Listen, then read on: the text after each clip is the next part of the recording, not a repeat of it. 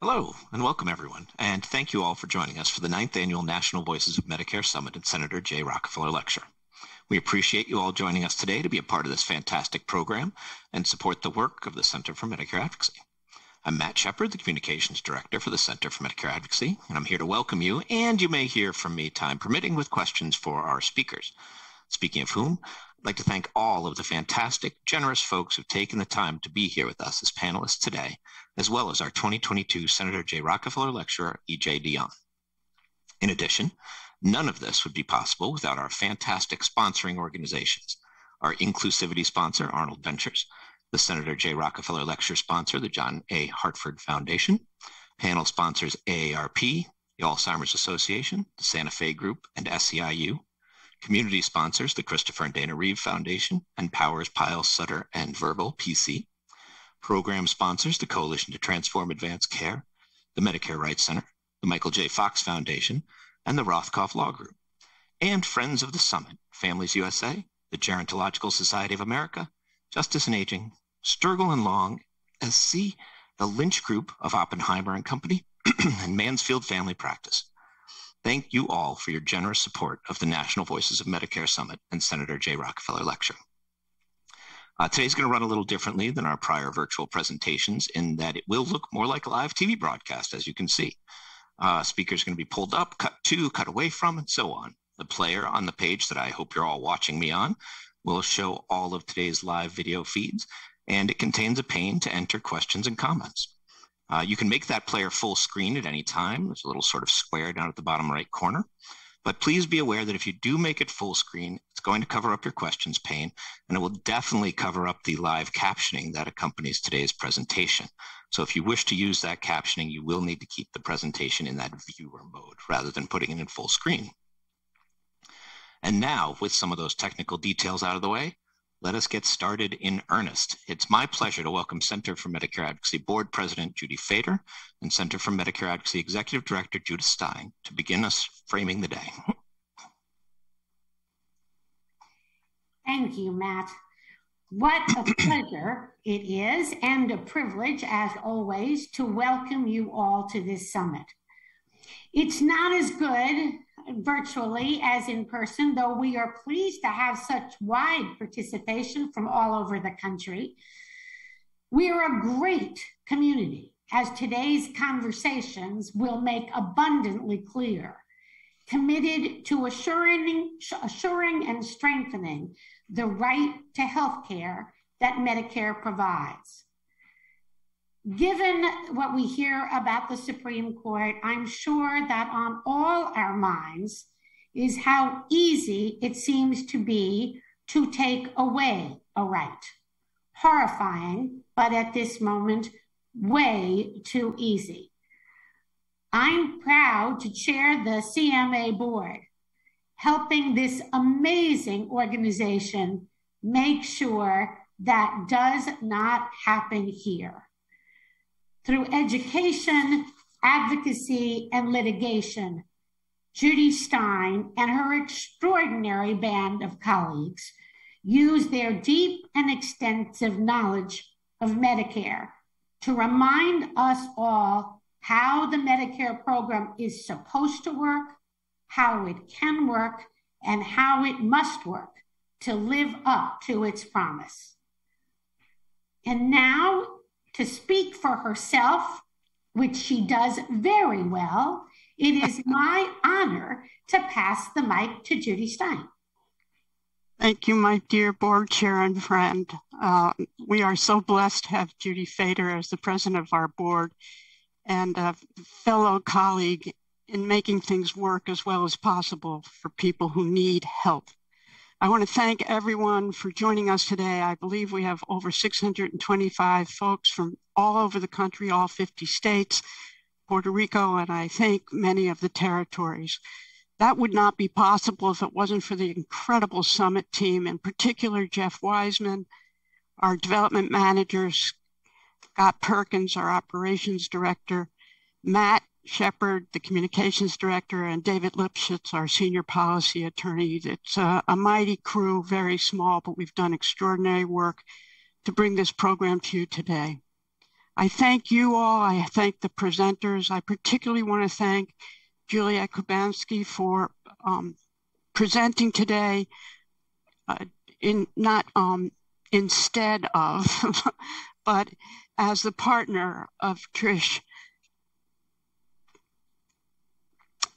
who cannot be with us because of the family emergency. And I really appreciate, Julie, that you're able to join us today, and also all the wonderful work you do.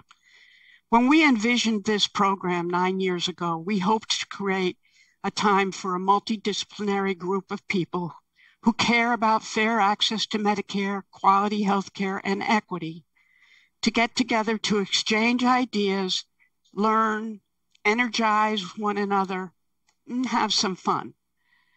Of course, our vision included chatting and lunching together. Once again, that has changed because of the pandemic, but what has not changed is our commitment to making Medicare work for all the people who rely on it, to open doors to quality health care for all the people who rely on Medicare, now over 64 million people, and to building community to help do this. By using all of our many skills and experiences, we punch above our weight. Sometimes we're called a small but mighty group, and we add to this group with our relationships across many disciplines to speak out for people who are otherwise left behind without a responsive healthcare system, to insist that Medicare treat all beneficiaries well, and to remember Medicare's purpose, to serve all older people and people with disabilities, not investors. Together, we give voice to the people and families who too often are told, no, that rehab is not covered. No, home care cannot continue. No, you can't get that medicine.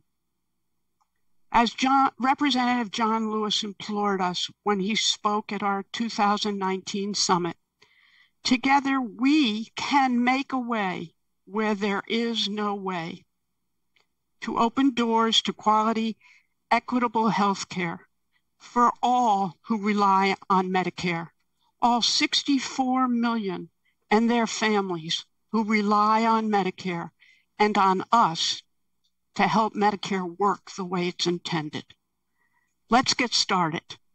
And to do so, I really am so grateful to introduce and thank Juliet Kubanski for joining us from the Kaiser Family Foundation to frame the day, give us a kind of status report of where Medicare is now.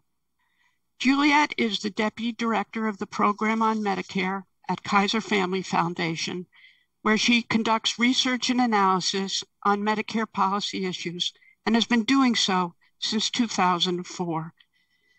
She earned her PhD in health policy at Harvard University, a Master's of Public Policy and a Master's of Public Health from the University of California, Berkeley, and a Bachelor of Arts degree from the University of California at Los Angeles. I suspect Juliet got up earlier than intended this morning to join us from the West Coast to help frame the day for this wonderful gathering of advocates and people who are insistent on making a way where there is no way. Juliet, thank you. Thank you so much, Judy. On behalf of my esteemed colleague, Tricia Newman, let me take this opportunity to thank you, Judy Stein and Judy Fader, for the invitation to kick off this year's National Voices of Medicare Summit and set the course for today's important discussions about Medicare. As Judy said, I am Juliet Kubanski, and I'm Deputy Director of the Program on Medicare Policy at KFF, filling in for Tricia, who sends her regrets for being unable to join you today. Over the next 15 minutes or so, I want to talk to you about the challenges and opportunities facing the Medicare program today. Next slide, please. Let's start, as things should, with a focus on the people that Medicare covers. While many Medicare beneficiaries enjoy good health, not all do. About 1 in 3 have some form of functional impairment. About 1 in 4 report being in fair or poor health. And about 1 in 5 have a cognitive or mental impairment.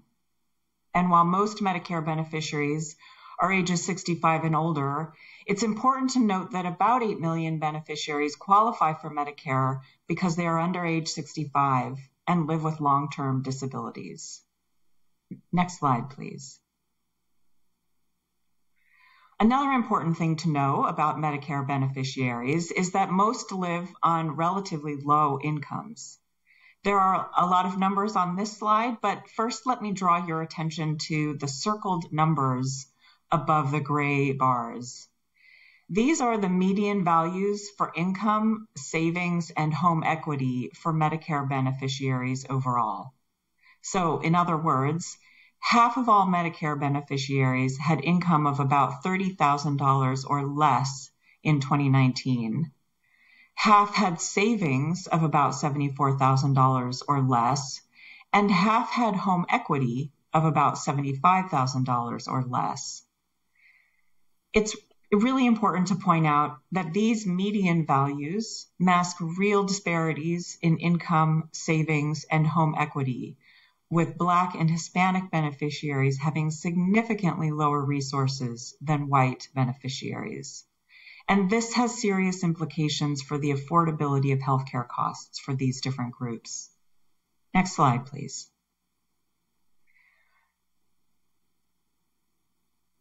So let's talk about affordability.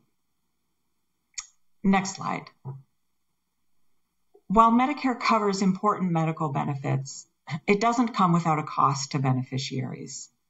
Not only are there cost-sharing requirements for Medicare-covered services, but there's no out-of-pocket cap for the amount that beneficiaries pay for covered services or for prescription drugs, and benefits that older adults might really need, like dental, vision, hearing, and long-term services and supports, are not covered by Medicare. There is some financial assistance available to low-income beneficiaries, but even modest assets are enough to disqualify someone from eligibility for this help.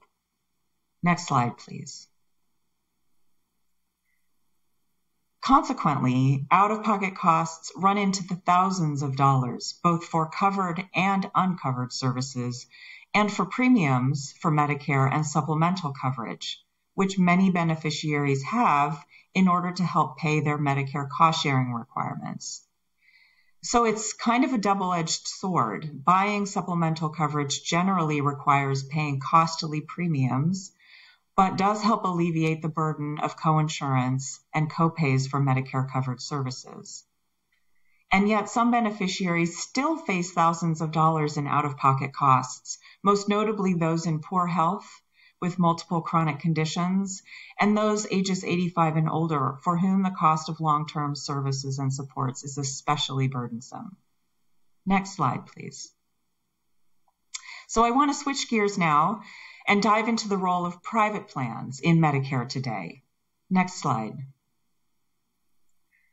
In recent years, the share of Medicare beneficiaries enrolled in private plans has grown steadily, to the point where we'll soon have half of all Medicare beneficiaries enrolled in these private plans known as Medicare Advantage. The foundation of Medicare is changing from one where traditional fee-for-service Medicare is the norm and Medicare private plans were really a sideshow, to one now where Medicare looks much more like a marketplace of private plans, and traditional Medicare may be the refuge for a relatively small, but probably relatively sicker subset of people on Medicare. Next slide, please. If you've spent any time watching any television, any time in the last couple of years, you've no doubt seen numerous marketing pitches from insurance companies touting all the wonderful extra benefits available for free to Medicare beneficiaries if they sign up for a private Medicare Advantage plan. These ads definitely make Medicare Advantage sound very enticing, and it's not hard to see the advantages from a beneficiary standpoint when comparing traditional Medicare to Medicare Advantage. With Medicare Advantage, it's one-stop shopping. You don't need to buy a separate Medigap policy to help pay Medicare cost sharing, and you don't need to buy a separate plan for prescription drug coverage. Many Medicare Advantage plans are offered for no premium. Zero is definitely less than what you'd pay for a Medigap policy.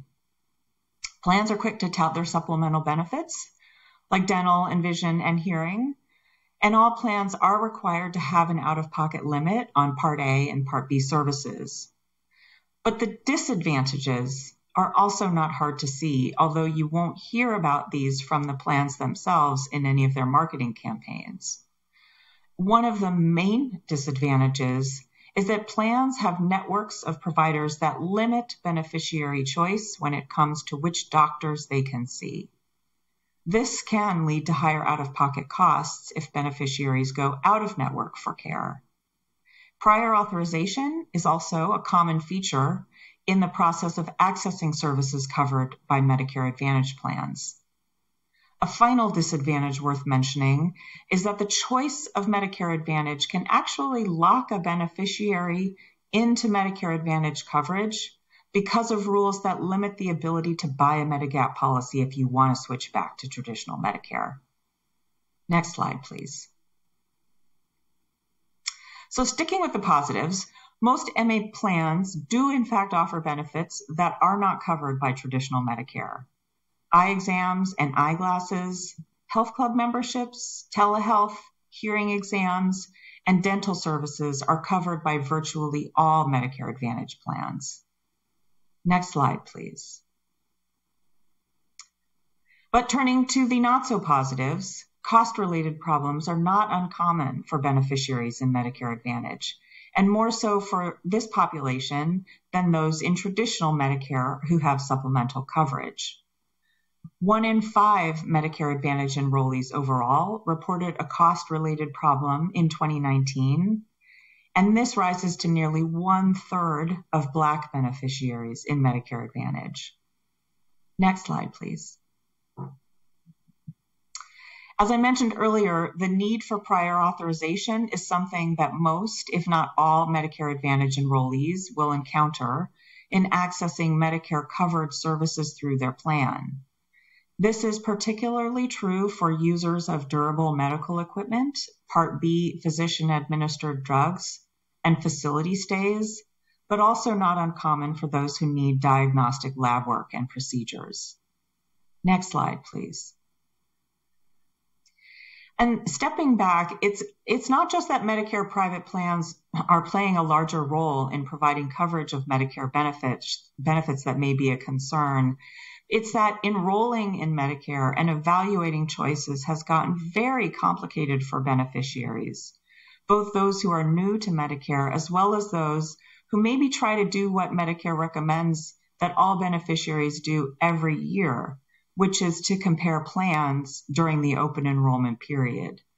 This year, for example, the average person on Medicare confronted more than 60 Medicare private plan choices, including both standalone prescription drug plans and Medicare Advantage plans. Next slide, please. And so it's very fair to ask, how is it possible to do a good job comparing options when plans vary along so many different dimensions? On the drug plan side, premiums, deductibles, covered drugs, tier placement, cost sharing, preferred pharmacy networks, prior authorization requirements, star ratings, all of these features vary from one plan to another. For Medicare Advantage plans, there's variation in premiums, cost sharing for Medicare-covered benefits, provider networks, extra benefits, and the scope of coverage for those benefits, quality ratings, prior authorization requirements, plus all of the ways that drug coverage varies in standalone drug plans. So it's really no wonder that we find in our analysis that most beneficiaries, in fact, do not compare plans during the open enrollment period. But staying put can have real cost and access consequences. Next slide, please. Another main storyline that goes along with growing Medicare Advantage enrollment is that this has real financial implications for the Medicare program. Since per person spending is higher in Medicare Advantage than in traditional Medicare, and Medicare Advantage per person spending is growing faster. So Medicare is spending more for people in Medicare Advantage than it would if they were in traditional Medicare. This cuts against the grain of the once seemingly conventional wisdom that private plans should be lower cost because they can manage and coordinate care. That's the theory, but it's never actually played out that way in reality. Next slide, please. And so that leads me to the challenges related to Medicare spending and solvency. Next slide. Medicare's Part A Hospital Insurance Trust Fund, which is the pot of money that pays for hospitalizations and other Part A benefits, is currently scheduled to run dry in 2026. That's 4 years from now, not 5 years from now, as the title of this slide suggests. We don't have yet the 2022 projections from the Medicare trustees, but I don't think there's any reason for optimism to think that the depletion date will be any later than 2026, maybe 2027. But either way, it's a date not very far in the future. So what happens when the trust fund is depleted? It means there's not enough money to pay for hospital benefits in full. But as far as what will really happen, we'd be in uncharted territory since Congress has never allowed the trust fund to reach a $0 balance. New revenues, lower spending, or some combination is likely to be needed unless Congress resorts to some sort of budget gimmicks to solve this problem. Next slide, please. The financial pressures on Medicare are being driven in part by an aging population, which means more beneficiaries and older beneficiaries who tend to be higher cost than younger beneficiaries.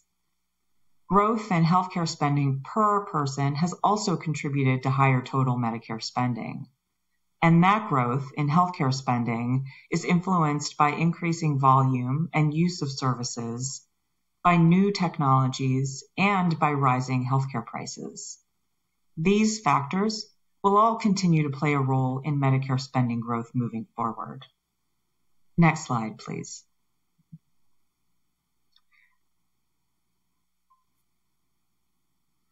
And as Medicare spending increases, so too do the out-of-pocket costs that people on Medicare pay in the form of higher premiums and deductibles.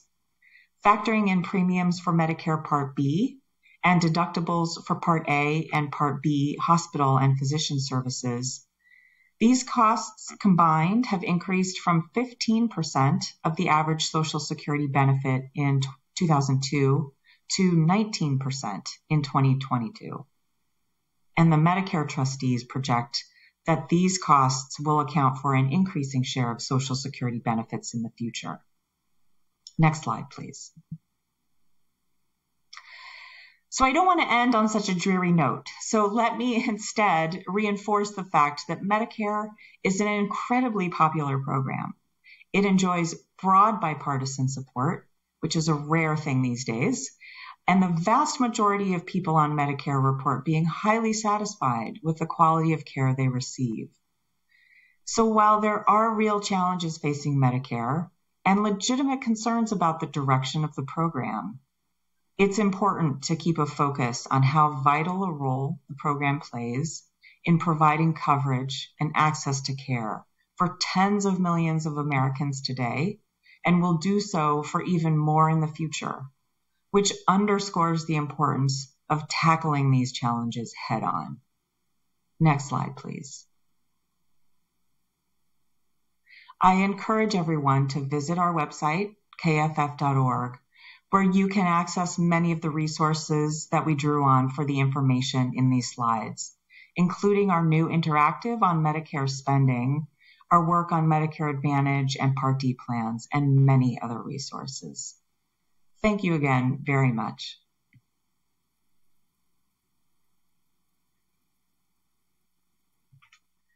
Thank you, Juliet. What a wonderful overview of both the promise and challenges facing this program.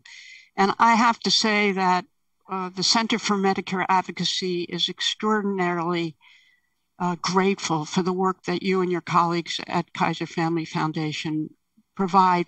Without it, without that data, without that background and objective information, our advocacy on behalf of the Medicare program and on behalf of the people who rely on it to open doors to healthcare would not be possible. So thank you so very much for joining us today, doing quite such a spectacular job, pitch hitting at the last minute. You are a true partner. Thank you so much, Juliet. Thank you. Thank you very much. Happy to join you.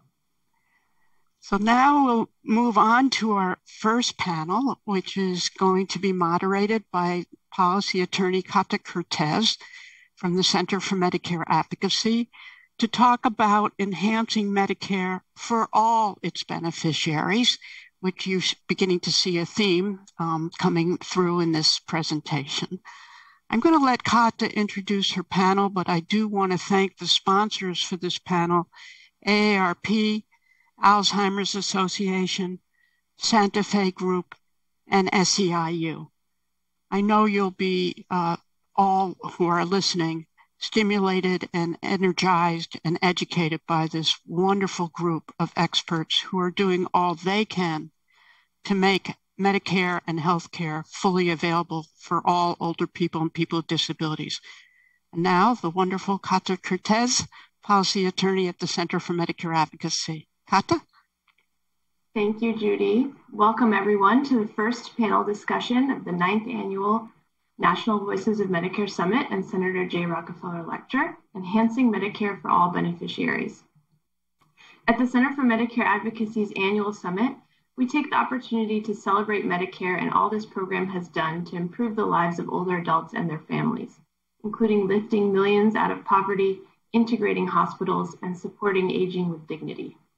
As we reflect on one of our nation's foundational social insurance programs, we also keep an eye toward the future and how we can enhance the program, fill in gaps in coverage, and expand the program in ways that would improve quality of life, care, and outcomes for all beneficiaries.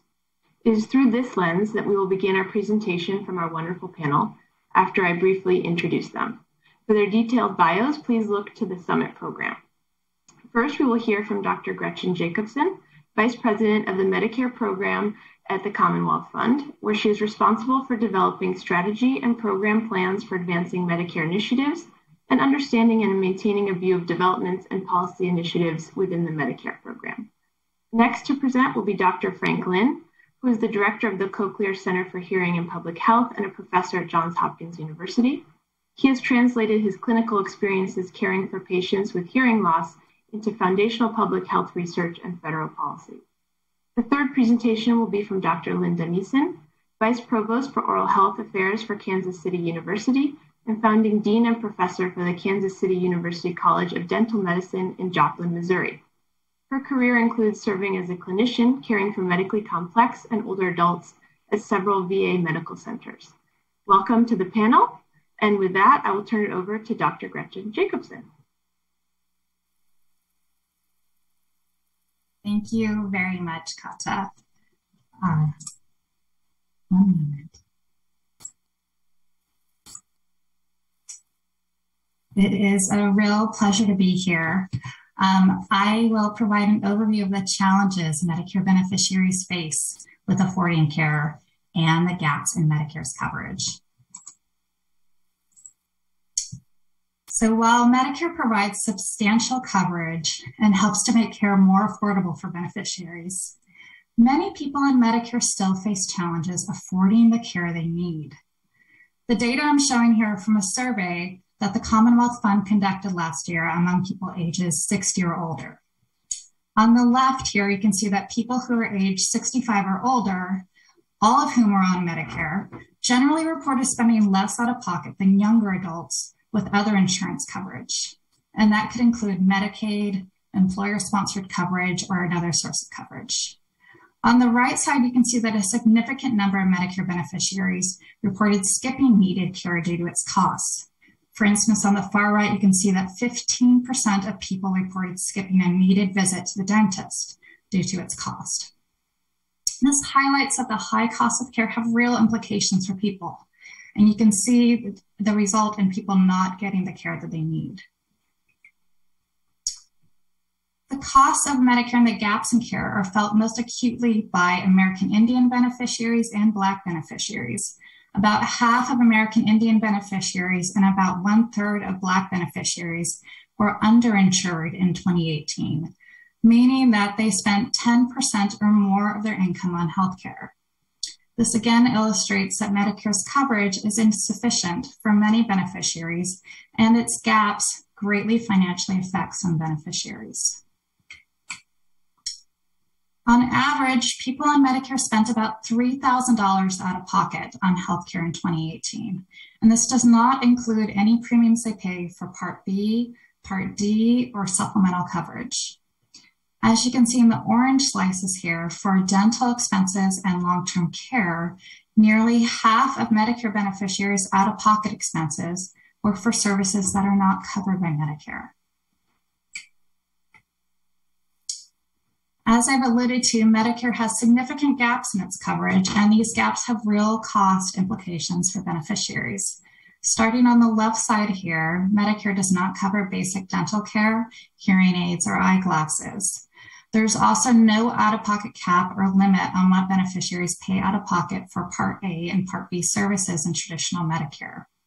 For Part D, there is a soft cap of 5% when people reach the catastrophic coverage phase, but that 5% coinsurance can add up to a lot in some cases. Medicare also does not cover long-term care. And there are some programs, including the Medicare Savings Program and the Part D Low-Income Subsidy Program, that help provide help with Medicare's premiums and cost-sharing requirements, but the income and asset limits for these can be quite restrictive. And finally, Medigap, which can greatly help people in traditional Medicare to make their out-of-pocket expenses more predictable. Medigap can be difficult for people to get, and they can be denied policies or subject to underwriting if they're outside certain issue periods of time. As you can see, all of these gaps can significantly affect Medicare beneficiaries. I mentioned that Medicare does not cover basic dental care, hearing aids, or eyeglasses, and these are needs that affect beneficiaries on a daily basis. So this shows that the percent of beneficiaries who have trouble hearing their doctor, trouble seeing, or have difficulty eating solid foods because of their teeth. On the far left, we can see that 21% of beneficiaries, about 1 in 5, had trouble hearing their doctor, and 39% had trouble seeing. 22%, again, close to 1 in 5, had trouble eating solid foods because of their teeth. These problems are even more prevalent among lower income beneficiaries, with more than 1/3 of people with incomes below poverty having trouble hearing their doctor or having difficulty eating because of their teeth. One question that arises is, do Medicare Advantage plans improve affordability for Medicare beneficiaries, and to what extent? The vast majority of Medicare Advantage plans, to start with, include some dental coverage, eyeglasses, or hearing benefits. But the coverage for these benefits, is important to realize, is typically quite limited. And plan enrollees can also pay an additional premium for these coverage. They also may be restricted to certain provider networks as well for these coverage, in addition to the provider networks that they have for their Part A and Part B coverage. Medicare Advantage plans can also provide in-house supports, such as supports for caregivers or in-home devices, which can help beneficiaries stay in their homes safely. However, to date, relatively few plans have chosen to offer these benefits. And finally, all Medicare Advantage plans are required to have out-of-pocket limits. However, only a minority of beneficiaries reach these limits by design, and the limits only include cost sharing for Part A and Part B benefits. They do not include Part D cost sharing, and they do not include cost sharing for any supplemental benefits like dental checkups. For many beneficiaries, though, having this out-of-pocket cap provides them some peace of mind, knowing that their cost obligations are not unlimited. It's also worth noting that Medicare Advantage plans are paid an average of $164 per enrollee per month to provide extra benefits not covered by Medicare. And these payments to plans for extra benefits are part of why they are paid more than it costs to cover similar people under traditional Medicare.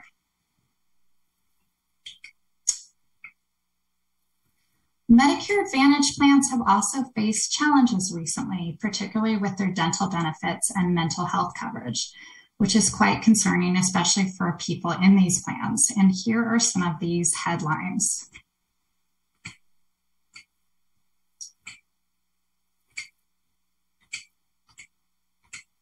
You can see there's quite a lot from recently. So what are some ways that Medicare could be improved? So first, you could consider adding benefits, including dental, hearing, and vision, to traditional Medicare. Another way is adding in-home supports, similar to Medicare Advantage, to the traditional Medicare benefit, so that all beneficiaries could have access to these benefits regardless of which plan they enroll in. Another is raising the income and assets limits to provide more people help with Medicare's premiums and cost sharing. And then another option would be adding out a pocket limit or a hard cap to Part D coverage. And then finally, improving Medigap coverage and guaranteed issue rights for that coverage. And then here are some additional resources on these topics from the Commonwealth Fund. Thank you very much. I would now have the pleasure of turning it over to Frank Lynn to speak with us more about hearing benefits. Great. Hello, everyone. Let me just go ahead and share my slides now. I still can't share from my side. I think Gretchen's still maybe sharing from her side. I'll pull mine up briefly. There we go.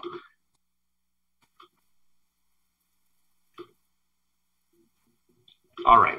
So hello, everyone, and thank you again for being here. By way of brief introduction, I'm a professor at Johns Hopkins, where I'm an ENT surgeon, but I spend the majority of my time directing a research center focused on hearing loss and aging and public health.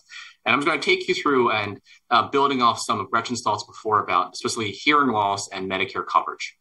So to begin, I think probably many of us realize this: hearing loss is really, really common, basically doubles every age, decade of life.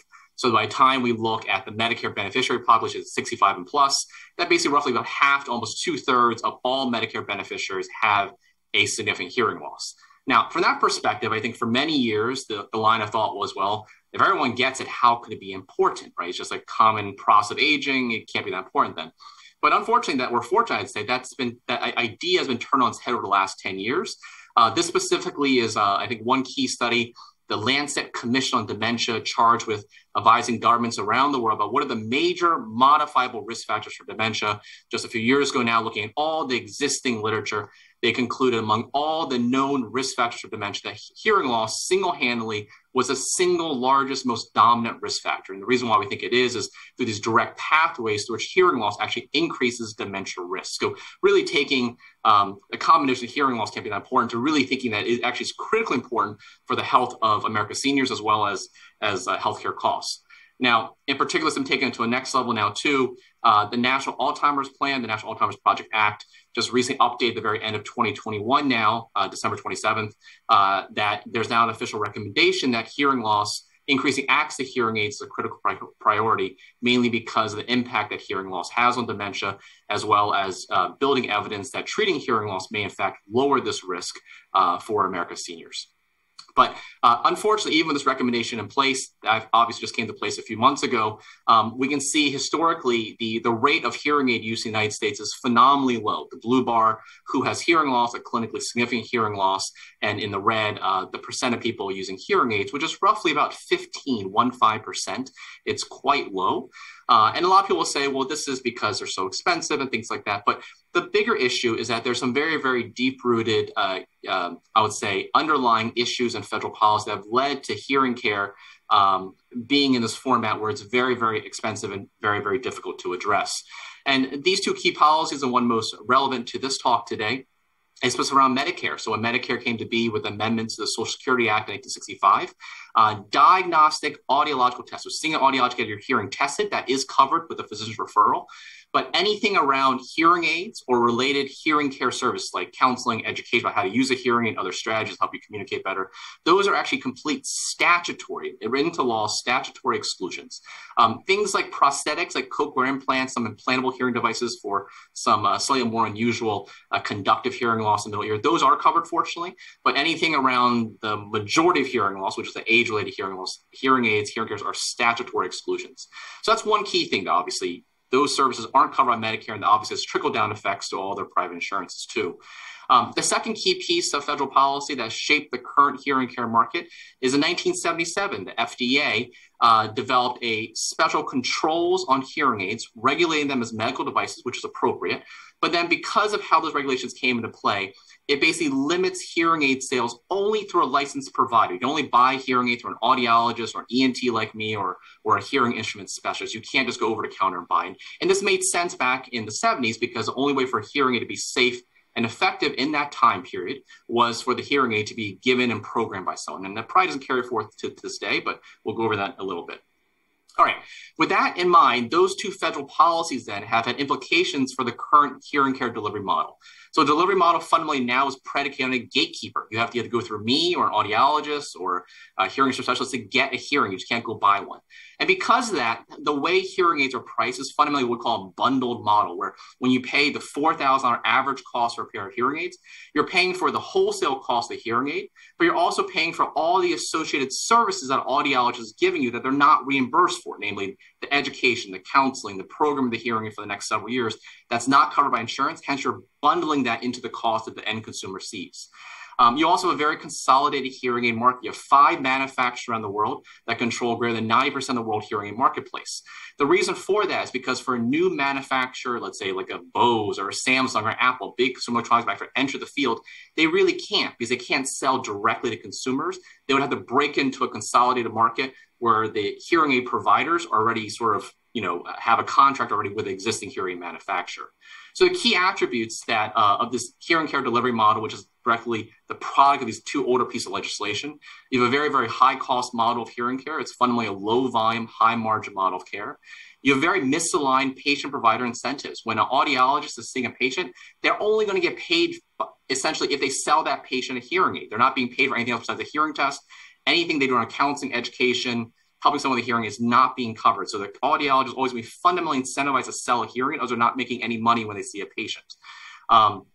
Ultimately, it's poorly accessible. You can only get a hearing through a provider.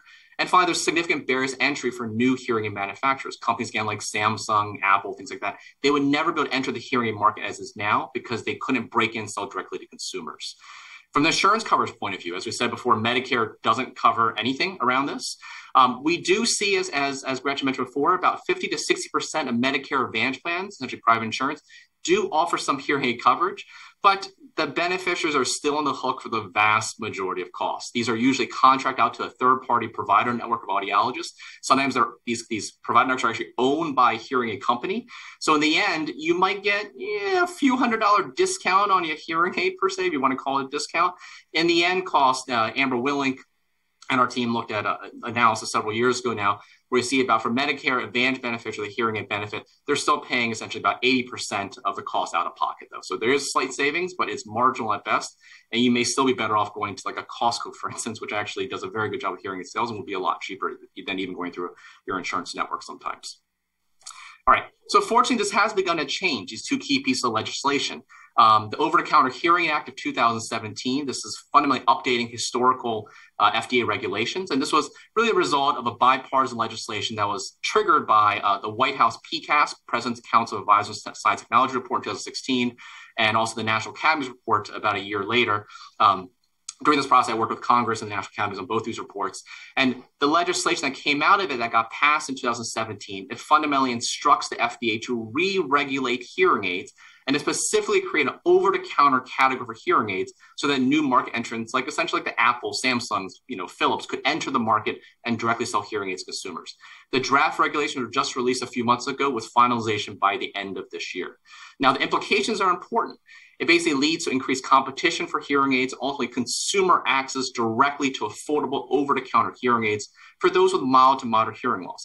That's a vast majority of hearing loss. That would cover probably about 85% of Medicare beneficiaries have a mild to moderate hearing loss. So that's all great news, but there's some huge missing gaps still, which are significant though. One key thing is that if you're a 75-year-old person, you may not know what over-the-counter hearing to get. You may not know how to use them. You may not know how to even address your hearing loss. So the hearing care services that an audiologist, those essential services that audiologists provide, are still not being covered by insurance. And those would still be out of pocket if seniors can even access those services. They're not readily available right now, right? So that's one issue, is people who theoretically could benefit from OTC hearing aids won't, because they won't access the services. The other missing gap is that individuals who have greater than a moderate hearing loss, people with a moderately severe to a severe hearing loss, they will not be able to benefit from OTC hearing aids because they won't be suitable, they won't be strong enough, and they'll need prescription hearing aids, which still aren't obviously being covered by insurance. Now, I wish I had better news here, but we did make progress past year. Ultimately got stalled in Congress right now. The Build Back Better Act, if probably many of you are aware, was introduced last year in Congress.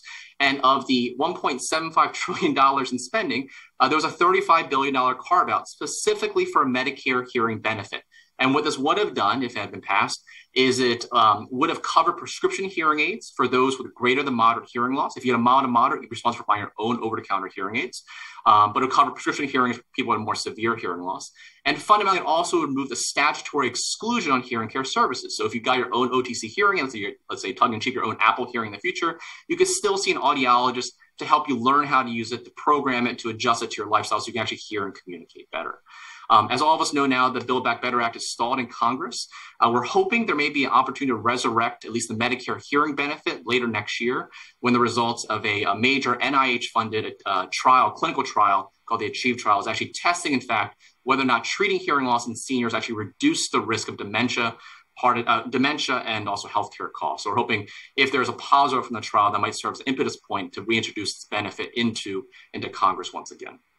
So I'll finish up there. Thank you all for your attention. And I'll turn over now to Linda Neeson now to talk more about dental coverage in Medicare. Thanks.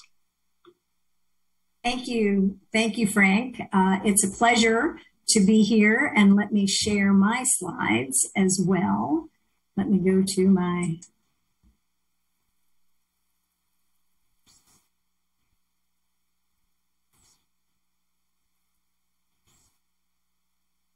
good morning, good afternoon. So it's a pleasure to be with you. I'd like to talk about the case for a dental benefit in Medicare.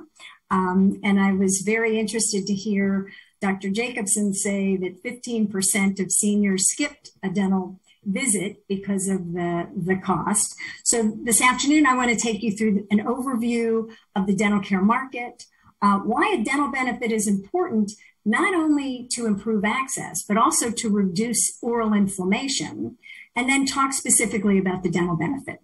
And I'd like to set forth a premise that some of the money to fund a dental benefit in Medicare is already in the Medicare system. And if we look at dental insurance driving use of dental services, what we see is that children, we have 12% of our children who are uninsured, and that's really a tribute to the Affordable Care Act and the Children's Health Insurance Program, as well as Medicaid benefits for children. Working adults and older adults are not so successful. Working adults, we have 28% of working adults who are uninsured and 62% of seniors who are uninsured, which is why they often skip dental visits. To give you a sense of the dental care market, dentistry is about a $140 billion industry. 2019, it was $145 billion. In 2020, we saw some contraction because of the pandemic when dental offices were closed for anywhere from 6 weeks to 3 months. The per capita spending for dental care is about $442 per year. That was 2019, about $430 a year in 2020.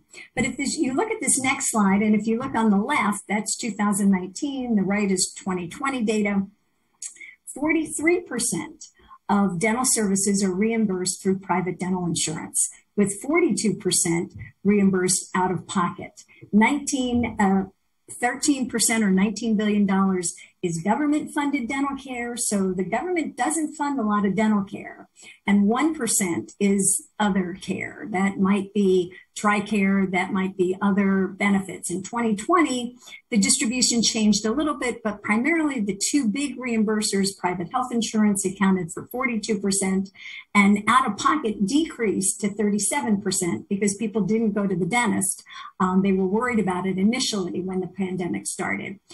Government reimbursement stayed the same at 13%, but you see an increase in the yellow, 7% of other, and that was the Paycheck Protection Program that basically were government support provided to dentists to maintain their dental office staff when the offices were closed. What we know about demand for dental care is that income and education are proxies for the use of dental services. If you were a health economist, you might describe this dental care as a luxury good. As your income increases, your education increases, your consumption of dental services also increases.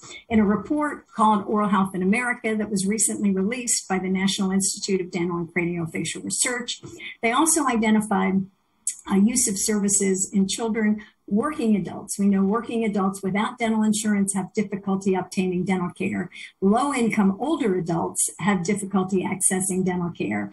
And adults in long-term care facilities have significant difficulties accessing dental care. Most long-term care facilities have no dentist on staff in a long-term care facility. And what the effect on oral health of individuals, if you look at this slide, you'll see the blue bars. That's individuals who are over 65, the percent of the 65 plus population who've lost 6 or more teeth, compared to the red bar, which is the percent of the population over 65 who have lost all of their teeth by income. So low income is on the left side of the slide, higher income is on the right side of the slide. And what you see is that red line going from 28% of low-income older adults have lost all of their teeth compared to 5.7 or 6% of older adults with an annual income of $50,000 or more. So again, as your income increases, the risk of losing your teeth decreases. Complete edentalism, or total loss of teeth, is now a problem that we see to a much greater significance in lower income older adults. If we think about the supply of dentists, we have about 200,000 dentists in the United States right now in 2021. The American Dental Association has a 60% market share. However, that is decreasing. The number of women is increasing. We've gone from 24% in 2010 to now 35% in 2020. The diversity of dentists do not reflect the diversity of the U.S. population. And if you look at this slide, you'll see on the left, 60% of the population is white compared to 70% of the dentists who are white. The green color is 18% of the population is Hispanic compared to 6% of the population of dentists are Hispanic. The orange color, our African American population, our Black population, represents 12% of the population, but only 3.8% of the dentists. And that military blue color, 5.6% of our U.S. population is Asian American, but dentists, 18% of the dentists are Asian American. So we see an increase in representation among Asian Americans. So if we had a senior dental insurance benefit, it would increase access, but it also has the potential to offer some biologic benefits by decreasing oral inflammation. Oral infection leads to oral inflammation. And if we can decrease oral inflammation, we can decrease systemic inflammation and possibly reduce medical costs, hospitalization, and drug costs. And oral inflammation, we know from recent studies, can affect a number of downstream organs. So starting at the right top in the 1 o'clock position, you'd see oral health, poor oral health related to cardiovascular disease, to colorectal cancer, to respiratory tract infections, to adverse pregnancy outcomes, to diabetes and insulin resistance, to even Alzheimer's disease. And a study that was in Science Advances in 2019 showed that Porphyromonas gingivalis, which is one of the periodontal pathogens, was found in Alzheimer's brains, the brains of Alzheimer's patients. They went on to look at Porphyromonas gingivalis producing a small molecule called a gingipane, which is neurotoxic. They then did a study that looked at if they blocked that gingipane, it decreased the damage to the neuron. So, you certainly don't think about having, not getting your teeth cleaned or having periodontal disease as contributing to Alzheimer's disease. But in fact, these data suggested that in fact was the case. So as a result of some of the scientific data, we saw a number of clinical trials that were done in insurance companies that basically developed a number of preventive programs for patients who had various chronic diseases. So these insurance studies provided scaling and root planing or periodontal therapy twice a year, a deep cleaning, so to speak, for clients who had various chronic diseases. They had type 2 diabetes, coronary artery disease, cerebrovascular disease. Some of them even looked at rheumatoid arthritis. What they found in each of the studies, as they provided this periodontal benefit, they found that the study saved costs on the medical side of the house in either hospitalizations, medical costs, or even drug usage. And the savings were all at a similar magnitude, anywhere from $1,500 to $2,000 for the most part. And as a result, the insurance companies have been acting on these data and are realizing the cost savings on the medical side of the house when they provide the dental benefit. So quite honestly, you think a dental benefit in Medicare may result in some cost savings to the Medicare program as the Medicare program reduces oral inflammation. And as you heard, if we look at the percent of people on Medicare who have no dental insurance, 47% of those on Medicare have no dental coverage. 26% participate in a Medicare Advantage plan, and we know they're highly variable. 16% have some private plans, and 8% have Medicaid. We also know that dental benefits serve as a financial barrier to people, and you saw Dr. Jacobson present this. Only 4% in children, so apparently we're doing better, improving access for our children, but our working age population, it's 18% and 13% for our population 65 plus. So with the Build Back Better plan, the Santa Fe group, I'm a member of the Santa Fe group, we've been working to advocate for and educate about the importance of a dental benefit in Part B. And as to that end, we developed a standard benefit plan using kind of the process that Medicare currently uses. But also at the same time, the American Dental Association put forth a Part T, which was supposedly a dental benefit in Medicare. In the Part B, we all know the dental benefit is because of the age of the individual, not provided as a result of income. In the dental benefit plan that we outlined, we structured it so that it was similar to the fee schedule that Part B currently uses, with a 70% usual and customary rate. The California Dental Association actually had a task force to look at a Part B benefit in Medicare that provided dental coverage and was advocating for that approach. And then we know a number of the consumer groups also advocated, including the Part B dental benefit. The Part T, the program that was advocated by the American Dental Association, was a little bit disingenuous, quite honestly. The American Dental Association has a very active lobby group. It's a very sophisticated lobby activity that we have. The American Dental Association, I am a member, and the ADA owns 2 houses on Capitol Hill to educate and entertain Congress members. Their Part T basically was a benefit provided to seniors at 300% poverty or less. Now, our lobbyists understand that Medicare doesn't work that way. It also wasn't clear how the Part T benefit would have any effect on Medicare Advantage plans. And probably one of the biggest benefits of having a dental benefit in Part B is that all of the Medicare Advantage plans then have to provide that benefit. And right now, as you've heard, the Medicare Advantage plans have high variability in the dental benefit that's provided because there is no standard benefit in Part B. It also wasn't clear the fee schedule, and the ADA kind of rallied the grassroots, and every morning I got an email from the American Dental Association that essentially scared me. And basically it appeared to scare Congress too, because they told Congress that the dentists wouldn't participate because dentists weren't participating in Medicaid. Well, we all know Medicaid is a very different program than Medicare. And in all of that lobbying, what they failed to mention was that there was a $24 billion funds allocated for this dental benefit, which would result theoretically in, in almost $150,000 increase in practice revenues if you just estimated based on 160,000 dentists who would participate. But probably more important, as a clinician who cared for many patients who were diabetic, who could get their diabetes treated by their physician, could get their diabetic cardiovascular disease treated, could get their diabetic eye disease treated, could get their diabetic foot care treated, but they couldn't get their diabetic periodontal disease treated because they didn't have dental insurance.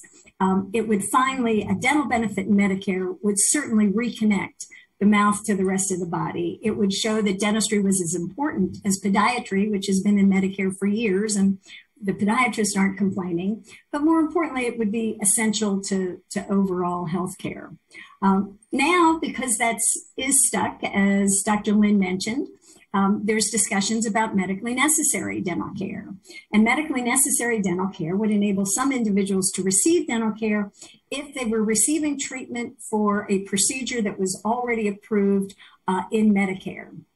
This clearly isn't as comprehensive as a dental benefit in Part B, and it wouldn't help bring consistency to dental benefits in the Medicare Advantage plan. So with that, I just want to close. There was a wonderful article in the AMA Journal of Ethics by Dr. Marko Vujicic and Dr. Chelsea Fossey. Dr. Vujicic serves as the health economist for the American Dental Association's Health Policy Institute. And his conclusion was that we've made progress treating vulnerable children, but working age adults and seniors have great disparities, and these disparities have only increased by income and race. And then it's time to treat dental care as essential in U.S. health policy for all ages, not just children. So thank you. And now I am going to invite my colleagues, Dr. Jacobson and Dr. Lynn and Dr. Cortez, to join us back, and we will open the floor for discussion. Thank you all so much. And we have a few questions from the audience that we'll get started, but I also urge panelists to please feel free to ask each other questions and to chime in as well. So the first one is for Dr. Neeson. Do you think that there's an increased awareness that oral health is part of overall health and should be integrated more into medical care, and that this idea that dental care is somehow separate from the rest of the body is becoming outdated? And how are medical and dental schools addressing the medical-dental integration? That's a great question. The separation of dentistry and medicine is an accident of history. In 1840, when two physicians wanted to start a dental school at the University of Maryland in Baltimore, and the University of Maryland Medical School wasn't interested, so they started their own dental school called the Baltimore College of Dental Surgery, and we've been separate ever since. I think there is a greater recognition because of the science that oral health is related to overall health, that the body conserves mechanisms. And what we're starting to see in dental school, we're seeing more interprofessional education, that we're educating physician, medical students and dental students, along with perhaps nursing students, dental hygiene students. We're starting to see the teams work together. What we really need is an integrated electronic health record. I was a clinician in the VA for 30 years, and I have to tell you, I love the VA's integrated electronic health record because that made it so much easier to communicate with all of my colleagues, whether it was the pharmacist, the physician, the physical therapist. All those notes were in the patient's chart. So an integrated electronic health record certainly will help, in addition to integrating the medical, dental, nursing, pharmacy, physical therapy, occupational therapy students together. Thank you. The next question is for Dr. Jacobson. Can you tell us more about the need for expanded Medigap access for beneficiaries and an out-of-pocket cap in traditional Medicare in order to have more balance between traditional Medicare and Medicare Advantage? Yes, so let's start with Medigap. So there are select periods when people are guaranteed to be issued a Medigap policy that they want. And some of those periods are expanded in some states, and but not in all states. And so in most states, there's only select periods when you can get a Medigap policy without underwriting or be denied for it. And that Medigap policies then help to make the costs in traditional Medicare more predictable. Similarly, and I should say in that way, they also provide a lot of financial security to beneficiaries. And in the same way, an out-of-pocket cap for Part A and Part B would also provide more financial security for Medicare beneficiaries because their costs would no longer be unlimited. And that's also what I said with regard to the out-of-pocket limit that Medicare Advantage plans have. Thank you.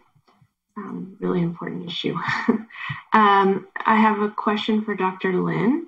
As Dr. Neeson mentioned, we know that the ADA pushed back against expanded oral health coverage in Medicare during the Build Back Better debates. Was there pushback from certain groups or industry in the same manner regarding audiology, or can you explain to us what happened there? Yeah, so I think it's great question. It's a mixed bag. I mean, there are multiple different stakeholders involved here. There are the sort of professional groups, audiologists, ENTs, and things like that. So the professional groups. And then you have the hearing aid manufacturers. So I think overall among, there's many different audiology groups and physician groups related to hearing care. I think overall, all of them were in general supportive about the legislation. Where the devil's in the details around the coverage, though, really comes not with the legislation, but with eventually the rulemaking process if it got passed and went to Medicare in terms of what the coverage limits are and things like that. So I think there will be more of a battle around that point. But the legislation, I think overall, the professional bodies were very supportive. Where there was a lot of opposition, actually, was from the hearing aid industry, though. The hearing aid industry right now, the way it's predicated, it's fundamentally a low-volume, high-margin business where they don't sell very many, but they make a high margin each one. When you go to a model where now Medicare is covering hearing aids for a good portion of Americans, on top of that, you have competition with OTC hearing aids that are coming to market from consumer electronics manufacturers. It's very disturbing to the current business model among the five major hearing aid manufacturers. I think there was a lot of actually behind the scenes opposition from that front, less so from the professional groups, actually. Thank you. We have another question for Dr. Lin and Dr. Neeson.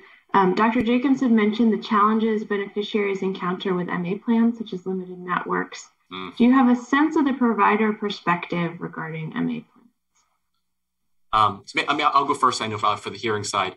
So a lot of the MA plans right now, they come in different flavors. One is sometimes they'll just give you a fixed benefit, $1,000 you can apply every 3 years, for instance, right? That's pretty much, it's not wedding you anywhere. It's just sort of cash benefit you get if you get a hearing aid, you can get reimbursed for it. That's not as common as the typical one, which is you have a benefit, but it's through a provider network. It's some third-party provider network, which many of these third-party networks, I said, are owned by a hearing aid manufacturer, which owns their own retail clinics, which then employs their own hearing aid dispenser and audiologist. So it's a very much sleight of hand with the coverage there. A lot of the hearing professionals who work for those companies, it's a mixed bag. I mean, you're basically being employed by the hearing manufacturer to sell a product, essentially, in the end. So I think they have less comment than, let's say the independent audiologists who are abhorred sometimes by what is covered under those plans, which is really very little, in fact. So it's coverage, and I would say coverage in name only, per se. And that's very similar to the dental benefit. The dental benefit is highly variable, and the network for the dentist is limited. But the Medicare Advantage plans make a lot of money by often, selling Medicare Advantage plans and using the dental benefit as a loss leader, so to speak. But the belief is it's not really a loss leader. That, if the Medicare Advantage plans, and I wrote this at $164 per enrollee per month. So that's a significant amount of money. And you saw the per capita cost for dental insurance only like $440. And even if you figure there's a 50% utilization, so double that. So it might be $800. They're certainly making money off of the Medicare Advantage plans because the network of dentists is often limited. And actually some of the opponents to Part B in a dental benefit in Part B were also the Medicare Advantage insurance companies, because they see that that's a very profitable product right now for them. And if there's a dental benefit in Part B, then there may not be as much of an interest in buying those plans. Thank you. One more question for Dr. Neeson, and then I'll turn it over to Matt to see if he has any more from the audience. This question is about the dental workforce. So if we are successful and can get an expansion of coverage in Medicare, do you think it would lead to an increase in dental providers and dental education to meet the demand of new patients, or do you think we'll still be met with some resistance from providers? So right now, it's a very interesting time in dental education because we're seeing an increase in the number of dental schools. So we're going from about 6,000 graduates a year to maybe about 7,000 in the next 5 years. So the number of graduates will increase. The American Dental Association, Dr. Wojcik, did a survey of ADA members and found that there was a dichotomy between the older members who didn't want a dental benefit in Medicare and the younger members who were not afraid of it, who, if there was a dental benefit in Medicare, would be willing to participate in it. Right now, the scare tactic that was used was that there's only about 40%, and depending on the state you are in, it may be as little as 25% of the dentists participate in Medicaid. Well, Medicaid reimbursement sometimes is as low as 30 to 40%. And with dental practices having a 60% overhead, the dentists are not interested in participating. With Medicare's reimbursement at a higher rate, and with the younger dentists saying they're not as afraid of it, I think that we will see, if there is a dental benefit in Part B, that more dentists will participate, particularly in Build Back Better. There was $124 billion.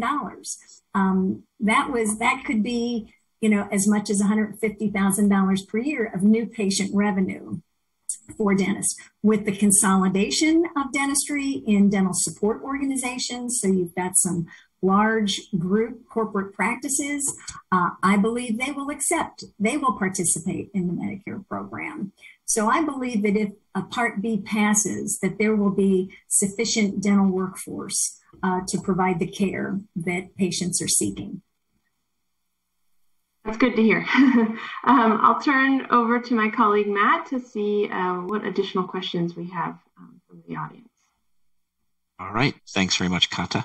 And of course, we do have additional questions. Let's start with Mark Miller. Hi, Mark. Thanks for joining us today.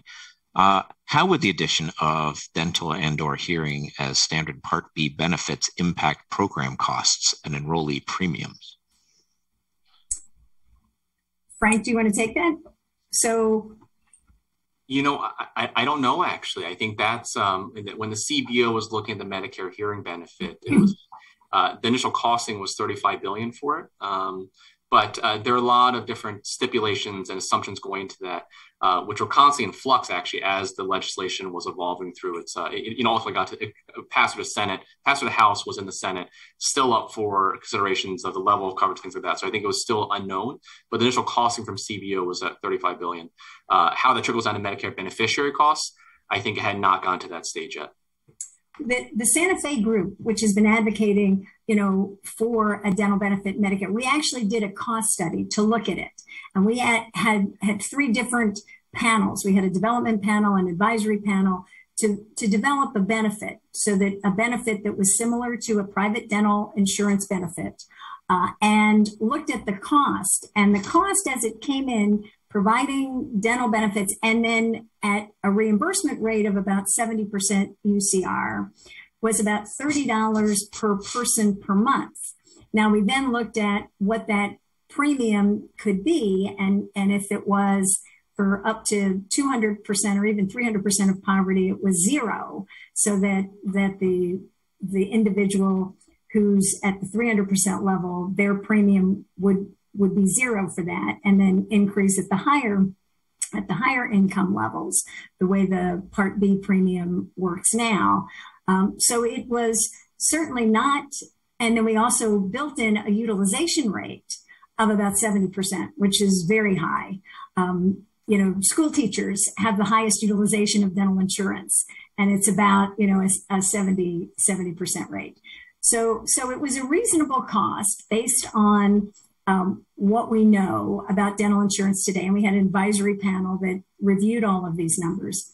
But we also have to keep in mind that the insurance company studies were showing that there's cost savings in the system, that you'd have decreased hospitalizations. The patients with diabetes who get a periodontal therapy, save insulin costs, save hospitalization costs.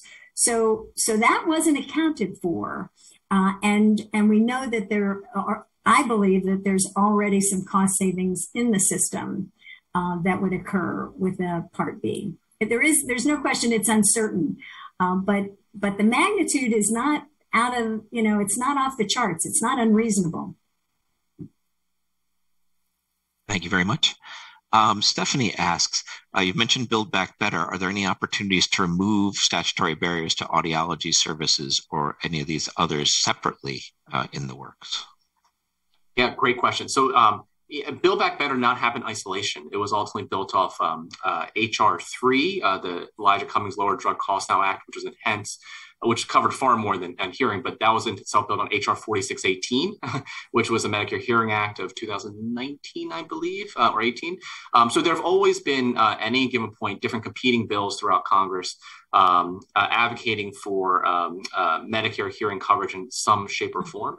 They come in various shapes and sizes, though. Some are a little more than lip service. The nice thing about the Build Back Better Act, though, which we're hoping that type of benefit goes forward, is that leverages the competitive marketplace. And what I mean by that, it does not cover hearing aids for everyone. It's going to leverage the over-the-counter hearing aid marketplace. So again, if you have a mild to moderate hearing loss, which is 85% Medicare beneficiaries, you will be buying your own hearing aid, which, to be reasonable, if you can get a pair of Apple AirPods for $200 now, that's eventually the cost point we're anticipating a lot of hearing aids will go to when you have scale in the over-the-counter marketplace. So it helps to, share the cost between, I think, patients in the private market rather than putting the complete onus on government. So I think we particularly, and we're huge advocates at Hopkins, at the center I direct, of that benefit, mainly because it helps split the cost and leverage the competitive marketplace. But other ones don't necessarily lift entire statutory exclusion. So you might get some services, but hearing aids aren't covered at all. So there are competing bills in Congress. There always have been. We're hoping something more like the Medicare hearing benefit Build Back Better eventually is what gets through. Thank you very much. I think we have time for one more question. It's kind of a two-part question. And it is the medically necessary discussion happening, just to clarify, with CMS, with Congress, with whom, and can that medically necessary phrase be used for vision and hearing as well as the dental benefit? Well, the medical necessary discussion is being held with CMS and with the Department of Health and Human Services. And I'm going to toss it to Frank to see whether it can include, vision and hearing. So I don't know the language on vision. Hearing I know well, obviously. It's a long shot there, mainly because, written into the Social Security Act amendment, right, of establishing Medicare, it's a complete written statutory exclusion for hearing aids and related hearing care service. I think that's very, very hard to get around anything on the rulemaking process because it's written to law. So that your hands are tied there until they're lifting the statutory exclusion on that one. All right. Thank you. Not the hopeful answer maybe we were looking for. Yeah. I think that takes us to about 10 of here. So, Kata, any concluding remarks from your panel? Just want to thank you all again for your presentation. Very informative, very helpful. We really enjoyed it, and I think we have a break now, but we look forward to continuing these discussions. We have a lot of work still to do in the advocacy for these expansions in Medicare, and we continue to partner with all of you to continue to work on that. So thank you again. Thank you all. And yes, we do have a break. And this is Judy Stein, a little bit of a voice here. Up there I am. I want to call your attention during the break to the attendee page that you had a link on, that you got with your link to the program today, where we have additional materials regarding some of the key issues that we write about. In this case, about Medicare Advantage, we did a piece with a major focus on Medicare Advantage a few weeks ago. We also provided a report about a survey we did of 217 home health agencies across the country in 20 states, and a special advanced preview for attendees at this summit. Chiplin Health and Medicare Fellow Cinnamon St. John at the Center for Medicare Advocacy has written a really remarkable report about telehealth and the Medicare population, called Building a Foundation for the Virtual Healthcare Revolution. We are going to be issuing this on Monday, but there's a sneak preview for you folks available on the attendee page on our website. Hope you have a wonderful break, and please come back to join us after a few minutes. Thank you.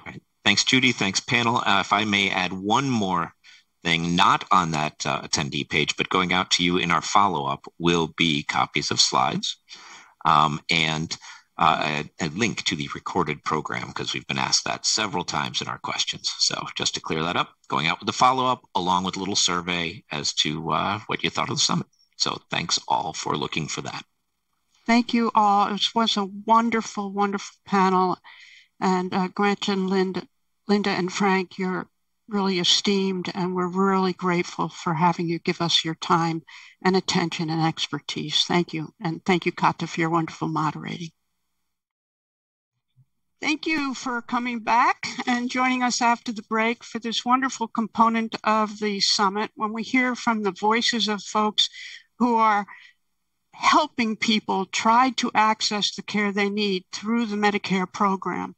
Right now we have two. One is Eric Krupa, who is an attorney at the Center for Medicare Advocacy in our Connecticut office. Prior to joining us, Eric was also an attorney with legal services in Maine, with the Connecticut Civil Rights Commission, and also has done work throughout his life in helping folks who need access to the rights that they have not been afforded well.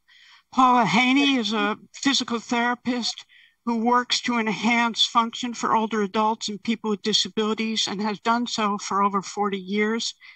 During her career, she has focused on concerns of people living with arthritis, and is a longtime volunteer for the Arthritis Foundation. She works and lives in Windham, Connecticut, where she's a longtime member of the Board of Education and a former member of the Board of Finance. She's a graduate of the University of Connecticut. And I want to mention also that Eric also has degrees. He has a BA magna cum laude from Hunter College and a JD cum laude from Notre Dame Law School. Eric and Paula, thank you for joining us with the Voices of Medicare for this component. Eric, do you want to begin? Yeah, sure. Thank you, Judy.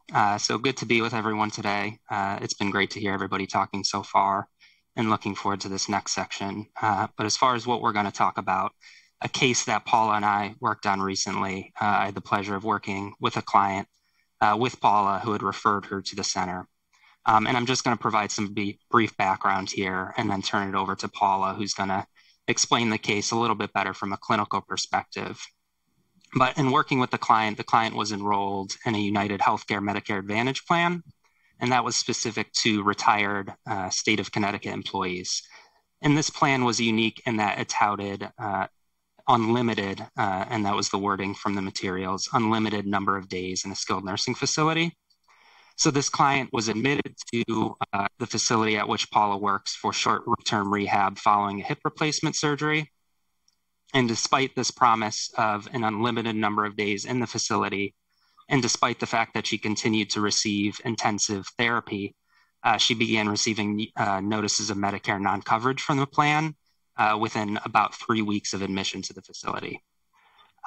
So increasing her confusion was the fact that United wasn't issuing these notices directly. It was a company that they had acquired less than 3 years ago, Navi Health. And so the client, with Paula's help and with everybody's help at the facility, was able to successfully challenge these notices, Navi Health's attempts to terminate coverage. However, the notices, despite successful appeals, continued on just about a weekly basis. Coverage was eventually terminated at a point when the facility agreed continued intensive therapy was no longer necessary. But in total, over less than a 4-month period, the client filed approximately a dozen appeals. So again, averaged out to a little less than one a week. And then before I turn it over to Paula here, the last thing I'll say is just that this case is unique in that the client, Paula, and the facility were particularly resilient. According to a 2018 Office of Inspector General report, between 2014 and 2016, only 1% of Medicare Advantage denials were appealed by beneficiaries or providers. So decisions like in this case made by Navi Health, by United Healthcare, are often the final decision. So with that being said, I'll turn it over to Paula to talk about her experiences more generally with Navi Health and then in particular this case. Okay, thank you, Eric. And Judith, I'd like to thank you for allowing me to share our experience. As Judith says, I have been a physical therapist for over 40 years, and much of that time has been spent working in skilled nursing facilities. Recently, here at St. Joseph Living Center, we were introduced to United Healthcare's adoption of Navi Health, which is an artificial intelligence-based decision-making tool that uses historic patient decision-making, patient outcomes to determine a patient's eligibility for skilled care and length of stay. Navi Health uses such phrases as patients like you to establish expected outcomes for mobility, self-care, and problem-solving ability. But what Navi Health does not take into consideration are the comorbidities and complications of surgery or illness that impact the usual rehab experience. It has become increasingly the case that patients who might meet Navi Health's expected rehab journey spend 1 to 2 days in an acute care setting and then go home. They go home with some services, maybe family members, with rehab that may be 3 times a week. These aren't the patients that come to our facility. The patients that come to us have significant comorbidities, such as diabetes, cardiac, and respiratory issues, just to name a few, or complications of surgery or illness for which they were admitted to the hospital. These issues impact a patient's rehab, usually requiring a longer stay, less intensive program, but no less skilled, as the therapist must modify the treatment. As a result, we have experienced an increase in the request for updated reviews from Navi Health. While weekly reviews begin the process, weekly soon becomes 4 to 5 days. While Navi Health's criteria seemed both vague and arbitrary, the denials for coverage began. Many of our patients are unable to understand the appeals process and don't always have the family members to assist them in the process. And we always encourage our patients to appeal. And most denials are indeed overturned. However, when the denials are overturned, it seems the requests for review increase in frequency, and the days allotted for coverage seem to decrease. What we have never experienced with traditional Medicare or other Medicare Advantage plans is phone calls that are placed from Navi Health to our patients. It happens quite frequently with particular patients. And if the patient isn't able to take the call or declines taking the calls are placed to the family. And these calls start discussing discharge plans. Have you thought about arranging for 24-hour care at home? Or have you planned to apply for Medicaid? When these calls come so frequently, our patients become concerned. They become anxious, fearful. What's going to happen to me? What am I going to lose my home? As the denials are overturned, it becomes an emotional roller coaster. We see changes in our patients as they have increased difficulty focusing on the rehab, which is so important. They become weepy and upset. And there are many times that they will decline their therapy the day following these calls because they're so upset. For us as providers, the amount of documentation required for review, the gathering of paperwork and preparation to send requested paperwork within NaviHealth's usual 24-hour time frame takes time for our rehab and our nursing staff, time that would be much better spent caring for our patients. I'd like to introduce you to one of our patients covered by United Healthcare, reminding you, as Eric said, that United Healthcare allows for unlimited covered days in a skilled nursing facility. Miss M lived functionally independent in her own home. She had some progressive osteoarthritis, which was making it more difficult for her to get around and to be able to complete her daily tasks. Miss M's son did live with her, but his own health problems required that he be placed in a skilled nursing facility for long-term care. Nearing 80 years old, Miss M opted to have a total hip replacement in order to improve her mobility. However, her degenerative hip had progressed to the point that surgery was much more difficult, much more involved, resulting in nerve damage with foot drop, and the patient was made what is termed toe-touch weight bearing. She was not able to put full weight on her leg, which for an older person with obesity and osteoarthritis in their shoulders, essentially non-weight bearing, which is difficult for just about anyone. Miss M was admitted to our facility on November 20th, 2021. The first request for review came less than 10 business days after admission. Based on documentation, she was given 5 covered days more. The next review was 5 days later, and Miss M was given 3 covered days. In the meantime, NaviHealth recommendations were already being made that Miss M consider arranging for a paid 24-hour caregiver at home or applying for Medicaid for respite care. During her stay, Miss M tested positive for COVID, was in quarantine, and had limited tolerance for rehab.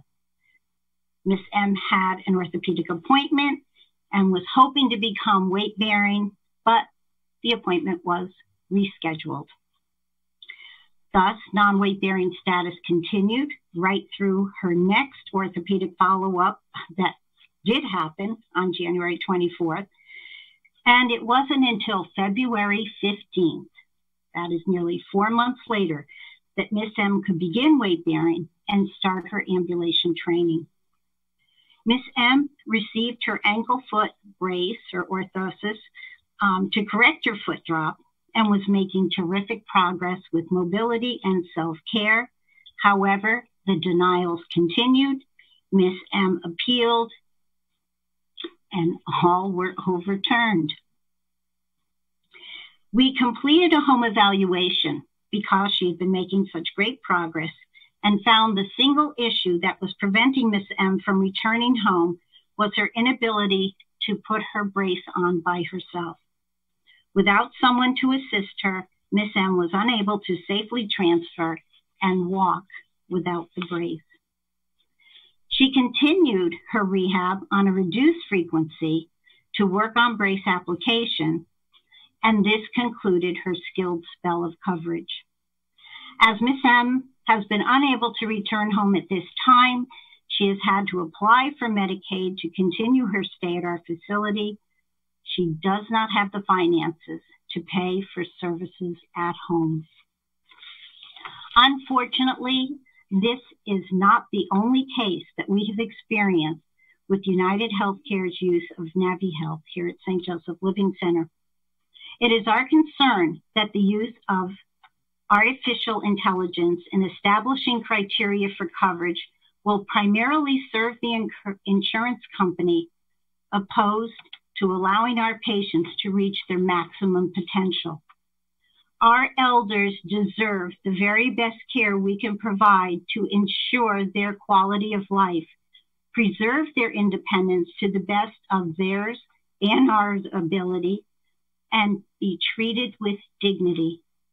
It is our hope that the use of artificial intelligence in determining coverage will be used in the best interest of those for which we care. Thank you so much, Paula. What a heartfelt story and experience with Medicare Advantage and this relatively new artificial intelligence adding additional burdens to your provision of care and beneficiaries' access to necessary care. We thank you both so much. Thank you, Eric, for helping Paula appeal these denials. Thank you, Paula. And now we'll move on to our next panel, and I'll introduce David Lipschitz, who's the senior attorney at the Center for Medicare Advocacy in our policy division. In fact, he's our senior policy attorney and associate director, and he will introduce his esteemed partners in conversation, Mina Seshamani and Sean Kavanaugh. David? Thank you, Judy. We are very fortunate to have with us today two leaders, both literally and figuratively, in the Medicare world, the current and former directors of the Medicare program. Their full and rather impressive bios are available in the program, but I'll give them a brief introduction right now. Dr. Mina Seshamani, MD, PhD, is the director at the Center for Medicare, at the Centers for Medicare and Medicaid Services, CMS. Her diverse background as a healthcare executive, health economist, physician, and health policy expert has given her a unique perspective on how health policy impacts the real lives of patients. She most recently served as vice president of clinical care transformation at MedStar Health and also provided care for patients as an assistant professor at Georgetown University School of Medicine. Dr. Seshamani brings decades of policy experience to her role, including serving on the leadership of the Biden-Harris Transition HHS Agency Review Team and previous work as a director of the Office of Health Reform at the Department of Health and Human Services. Sean Kavanaugh is the Chief Administrative and Performance Officer of Aledade, a startup aimed at helping primary care doctors form accountable care organizations, or ACOs. From 2014 to 2017, he was the Deputy Administrator and Director of the Center of Medicare, the role that Mina now has at CMS. Before assuming that role, Sean worked as the Deputy Director of Programs and Policy at CMS at the Centers for Medicare and Medicaid Innovation, CMMI, as well as other roles in the healthcare world. We are also lucky to have Sean serve on the Board of Directors here at the Center for Medicare Advocacy. They have both graciously allowed me to call them Mina and Sean. So Mina and Sean, thank you and welcome today. We really appreciate you taking the time to speak with us. And in order to briefly frame our conversation, I'd like to note that as a beneficiary advocacy organization, we have been both an ally and an adversary of CMS depending upon the issue at hand. We have both promoted the work of the agency and challenged it. And for example, Sean, during your tenure in the Obama administration, we gave full-throated endorsement of the Affordable Care Act and support of the ACA, but we also filed impact litigation to try to address ongoing issues relating to access to care. However, we recognize that from where the Medicare director sits, the view is very different. Disparate voices and interests vie for attention and must be considered. The director deals not only with beneficiaries, but providers, suppliers, contractors, Congress, and others. So during the course of our discussion today, I'm hoping that we can touch on both process and substance. And by process, I mean part of what goes into the role of the Medicare director. And as far as substance, I mean, of course, some of the substantive issues that are currently confronting the Medicare program. So let's start with process and the role of the Medicare director. Can you both take turns, if you're willing, to talk about some of the things that the Medicare director must navigate? What is within the realm of what the Medicare director can and can't do? How do you see that role? Shall we start with Mina, please?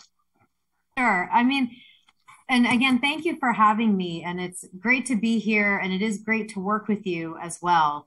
I think in answering the question, the framing is what is the framework in which you try to navigate everything, right? Because as you said, there are many pieces to the very complex healthcare puzzle. And I think one of the things that has been so critical for me, not just in this role, but in prior roles, is what's that true north, right? What are we doing all of this for? And having that help guide us. So, thinking about, for us, the future of the Medicare program, we want to make sure that we are advancing health equity, that we are expanding access to coverage and care. We are driving innovation for whole person care, that's driving high quality, and that we're promoting stewardship of the program, affordability and sustainability of the program. And so that really is what serves as the motivator and the lens within which we evaluate where there are gaps, where there are opportunities for improvement, and how we can move forward. And so then with that, it comes to, what you were asking. I think there are various pieces to the puzzle, right? The healthcare ecosystem is extraordinarily complex, as you mentioned, where you have providers, people with Medicare, supply chain, the Hill, the White House, right? There are many different players. There's also, again, thanks in part to the pandemic, we've expanded our view of healthcare to include community services, social services, right? And all of the entrepreneurship that happens. And being able, I think it's a strength to be able to have so many interested parties who want to improve the system, that we can really help to bring them together and piece the pieces of the puzzle together. More tactically, we have to think about Medicare statute and what is possible, not possible. And then when you do make changes to the program from our administrative levers, what impact can that have on various, as I mentioned, various parts of the ecosystem? Again, we really are thinking about equity as one of the key pieces of this, thinking about how an impact occurs geographically, how it impacts innovation, how it can drive settings of care, right? I mean, I think there are many aspects to the work that we do that we're constantly trying to evaluate as we think about, what is possible. And, again, on tactics, the other piece I would add is that we have different parts of the Medicare program. There's, fee-for-service Medicare, Part A and B. There's Medicare Advantage. There's Part D drugs, and there's Medigap, supplemental insurance. And so we also have to think about how these different pieces interplay, because we want to make sure that we have good options for people and that they can actually navigate them, and that what we're providing overall with the Medicare program provides good care for people.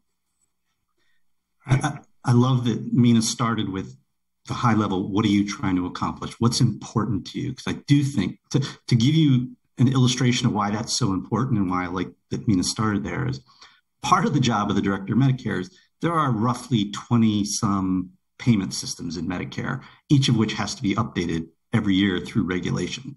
So it's 20 regulations that need to be cleared by the Medicare director through CMS, through the Department of Health and Human Services, through the White House.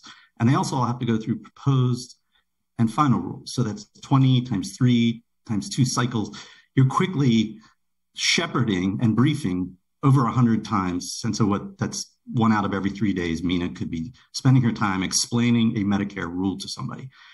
And if you let yourself get bogged down in that, the job could be quite boring. And it's not. It's an amazing job. We should both acknowledge it's a great job.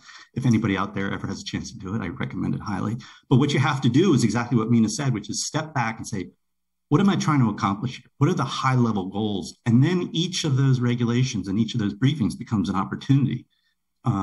Many of the things we were trying to do when I was at Medicare are very similar to what Mina's describing. I give enormous credit to this administration to really injecting equity into it. But I could see from the outside, you can see as these regulations come through, you keep seeing how Mina and her colleagues are finding what does equity mean in the ESRD rule? What does equity mean in this rule? And so that's how you balance the day-to-day, very quotidian and time-consuming regulatory process and tie it back to your principles and goals. Thank you both. So I'd like to circle back on touching on the point of equity that both of you made, and more broadly speaking, with respect to how consumer advocacy organizations like ours can vie for attention amongst all of the noise and the fire stream or the fire hose stream of things that the Medicare director has to deal with. How can groups like ours make the most impact on policy that's being developed there, and specifically with respect to some of those equity issues in general? Sean, why don't you start this time? Sure. Take turns. I think the strength of the center is what we just heard from prior to Mina and I coming on, which is the center has you, David, and a policy wing, but that policy comes from day-to-day representation of real clients with real problems. And that's something people in the Center for Medicare Director struggle with. We can articulate how we want it to happen and how we wrote the regulation, but you're the ones who know out in that nursing home what happened when NaviHealth, and you'll know NaviHealth doesn't appear in regulation or sub-regulatory guidance, but to that poor patient, NaviHealth was Medicare for those instances.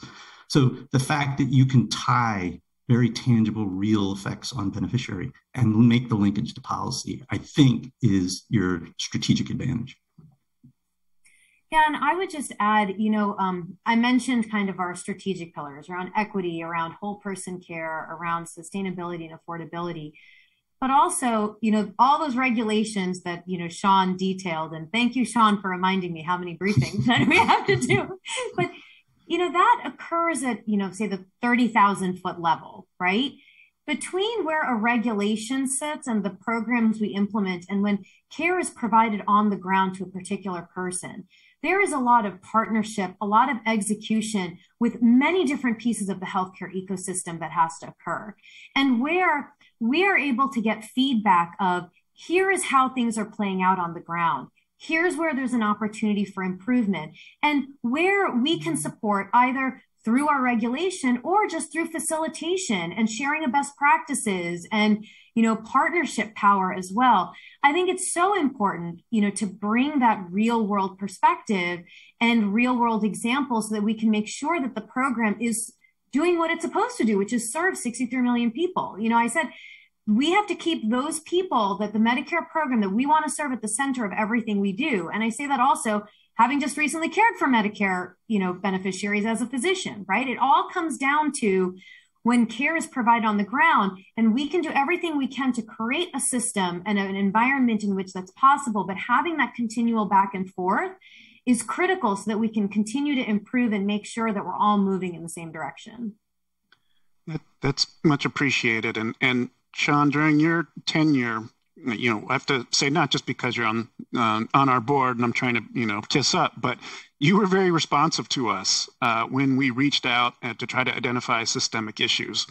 One of the things that struck me was you had said something along the lines of, well, we don't hear from beneficiary groups enough. You hear plenty from providers, but we don't hear from beneficiary groups enough. And Mina, I have to commend this administration's efforts to engage stakeholders. I feel like groups like ours have had a lot more opportunity to voice these concerns, raise issues, share stories with us. So I want to thank you for that effort of engagement that we hadn't seen to this level before.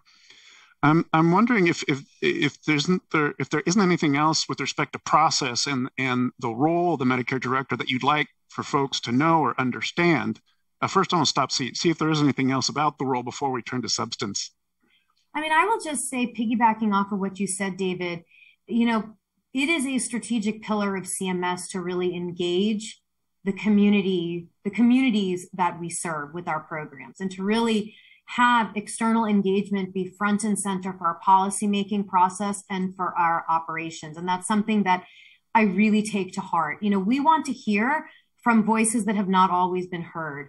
We want to make sure that we're keeping the people that we serve at the center of what we do. And so we are making a concerted effort to make sure that we are hearing from all aspects of the ecosystem. So it's not just reactive. Okay, if somebody reaches out and wants to have a meeting because they have an idea, it's also, who are we not hearing from? Let's go out and talk to them, right? So I'm trying to make visits. Like I went to rural New Mexico and visited the only ACO in the entire state of New Mexico, in northern New Mexico, and learned about how they're trying to address issues of tribal care, right? And, you know, an IDD population ACO in New York, right? Trying to really make sure that we are, with 63 million people, there's a huge diversity to who you're serving, the needs, and what aspects of the healthcare ecosystem are helping or not helping or could be improved. And so that really is a very conscientious effort on my part and on the part of, you know, CMS leadership. Right. Yeah, David, you made a good point. I do think it was a learning of mine at CMS that I needed to hear more from stakeholders. And I think, again, the current administration has done a much better job of like putting that front and center from the outset. The only thing I would add is, so the director of the Center for Medicare is a politically appointed position. As I said, 100 and some briefings a year on regulations. How do we possibly do it? We do it because there's a career staff, and the CMS career staff are fantastic. I honestly think sort of the crown jewel of American government. But at the same time, one of their great strengths is many of them have been at the agency for years. They know the history, they know how everything's done. But one of the roles of the Center for Medicare director, being the political appointee who's going to come just for a couple of years, is to have had experience outside the agency. Mina's experiences at MedStar. I worked at a health system in New York. And I do think the bringing together of those two cultures makes the Medicare policy better. That's great. That's helpful in helping us understand that role. I just have one more question I wanted to pose before we get to issues, substantive issues, in that during our preliminary conversation, Mina, you'd made the point that there could be good language in the Medicare rules, but it comes down to how the rules are implemented and how they are enforced. I'm wondering if you have any further thoughts on kind of the challenges that arise when you have, say, a really good thing, a good rule that provides for great things for people, but you have the challenge of actually, putting that into effect. And are there ways that our groups like ours can help that happen? Yeah, I mean, I think this comes down to being able to have that dialogue so that you can always see how things are playing out in practice. Healthcare is very complex and it is very personal. And when you bring those two things together, it's a challenge, but it's also an opportunity. So when you have a policy, you don't always, you're learning constantly, okay, what impact is this going to have? Because there's so many different pieces and interfaces in the healthcare ecosystem. And so being able to have that continual feedback is very important on the policy side. And I would say on the operations side, it is so important. This is not just in healthcare. This is for anything, customer service and getting feedback from customers on how something is serving them. Is it working? Is it not? I think that's extraordinarily important.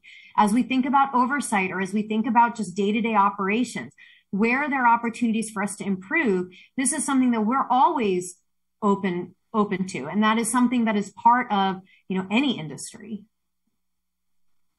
Yeah. On this question, I always think back to, this happens all the time currently, but it used to happen more, or I noticed it more when I was in the job, which is people often say Medicare should do something. And I always hold on a second. Is this statutory? Do you mean Congress should do something? Is it regulatory? Do you mean I should do something through regulation? Or is it out in the field? Is it NaviHealth should not do what we just heard? NaviHealth should consider the circumstance. But again, to the beneficiary, who the reason we're all here, that's all Medicare. But you're right to put your finger on this, David. Like Medicare is a complex thing that both driven by statute, regulation, but also driven by practices in the field. The last thing I'll say, and this isn't quite on point, but I remember when I was at Medicare, there was a lot of literature coming out about how Medicare patients were being readmitted to hospitals at high rates. And then a body of science showing Medicare patients who saw their primary care doctor within 5 or 7 days of being discharged had a much lower readmission rate. And we're like, oh, problem solved. We'll create a new code and we'll pay doctors to visit, to see their patient, reach out and see their patient and drive down the readmission rate. So we did that and patted ourselves on the back. 2 years later, nothing happened. No one was using the code. And so I went around and talked to the physician groups. Why aren't you using the code? And they said, we don't know when our patient's been discharged. So it just shows you there are limitations. Like you've got to really think this through and be iterative and follow through on what is the end goal. And there are very powerful tools in Medicare, but there's also a reliance on a lot of actors in the field. Thank you, Sean. Thank you both for that answer. And I pledge on the behalf of our organization that when we say Medicare should do something, we will clearly articulate what should be done statutorily, regulatorily, education-wise, and every other manner or method we can possibly think of.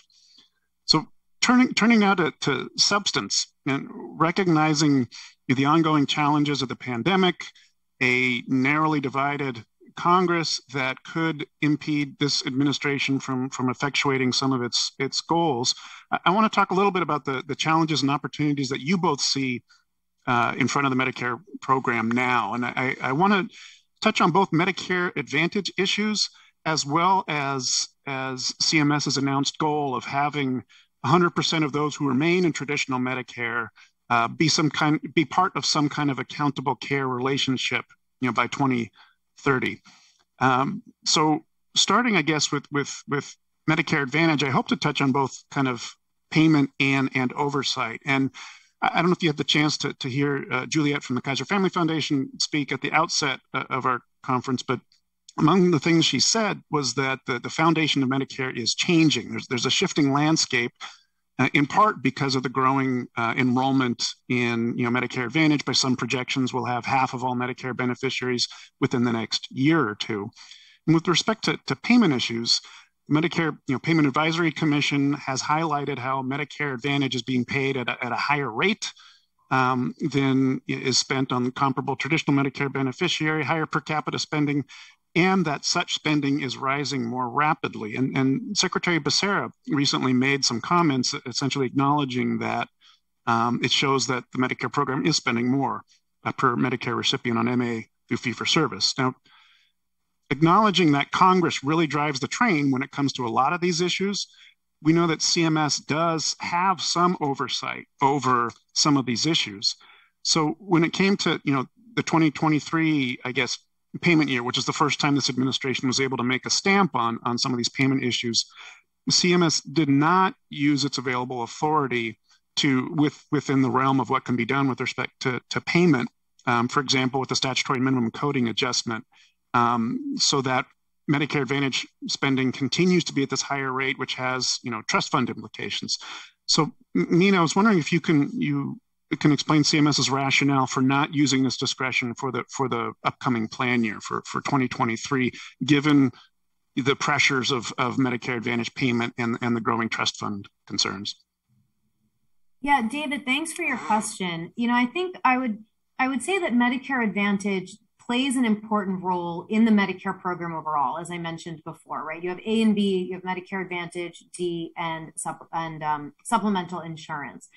And there are opportunities for us to make sure that we are getting value for the services that are being provided for what the Medicare dollar. And we have started to make movement in that direction. So for example, in the MA and Part D rule, we are requiring for the first time reporting of medical loss ratio for supplemental benefits so that we can see how the Medicare dollar is being spent on supplemental benefits like food support, housing, transportation, dental, hearing, vision. So reinstating the reporting requirements that had been removed and adding to them. Other things like, are there ways, coming back to what we were talking about before about equity, are there ways that we can really guide and encourage and drive the Medicare Advantage program to make sure that it is serving beneficiaries? So soliciting comment on a health equity index to see how are these plans serving those most vulnerable, duly eligible, disabled, low income. And, we solicited comment, we're continuing that work. So those are just some examples. I mean, we also reinstated network adequacy and, expanded ability for us to deny applications by poor performance, poor prior performance. So really third-party marketing, increasing oversight of third-party marketing, requiring multi-language inserts for free translation services. So we definitely in our rulemaking have started to really say, okay, Medicare Advantage serves an important role. How do we make sure that it's continuing to serve that role? And we're working in partnership to try to get more data to understand what's being done. I think also, we are constantly looking at, risk adjustment, coding patterns, et cetera. And that is also ongoing work that we are exploring. Again, coming back to ultimately what our tenets are, our North Star for Medicare, which is advancing equity, expanding access, driving innovation for whole person care, and making sure that we are good stewards of the program. Thank you, Mina. And Sean, I want to see if you want to weigh in on the payment side before circling back to oversight. Sure. And I'm going to speak freely because I'm not speaking for Mina. She hasn't told me anything. So if it sounds like I'm divulging secrets she told me, she did not. But part of understanding the practicality, the realities of the job is understanding timing. So not just Mina, but many of the Biden people who care about Medicare policy, were appointed and came into their jobs at different points last year. And then the Medicare rulemaking occurs, the Medicare Advantage rulemaking occurs late in the year and then spilling into this year. I personally, as an observer, would expect now that they're in place and have had some time on it, that we'll see more policy making in the next two cycles than you saw in the first cycle, just for pure timing reasons. They're on the job longer, that sort of thing. I don't know what they're going to do. That's part of Mina's job, is to make sure those of us on the outside don't know ahead of time.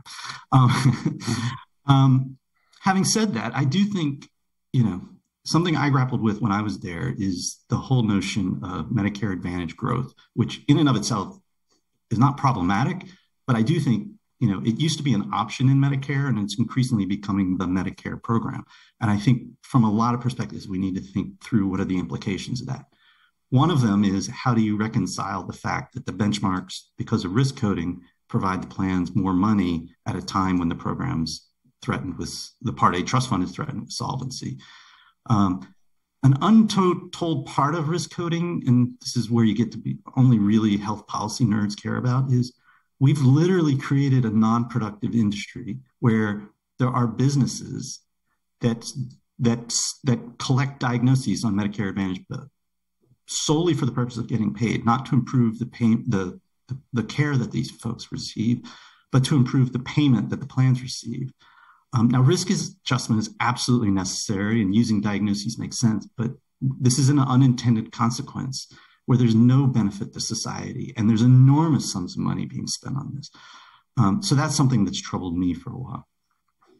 Yeah. So thank you, Sean. So I hopefully we will see more in that area, and acknowledging we really need Congress to intervene as well. But to the point, Mina, you were making about the recent Part C and D rule, I do want to acknowledge that this administration has reversed course from what was in the previous administration, what we would characterize as a regulatory rollback, and has reinstated some critical oversight.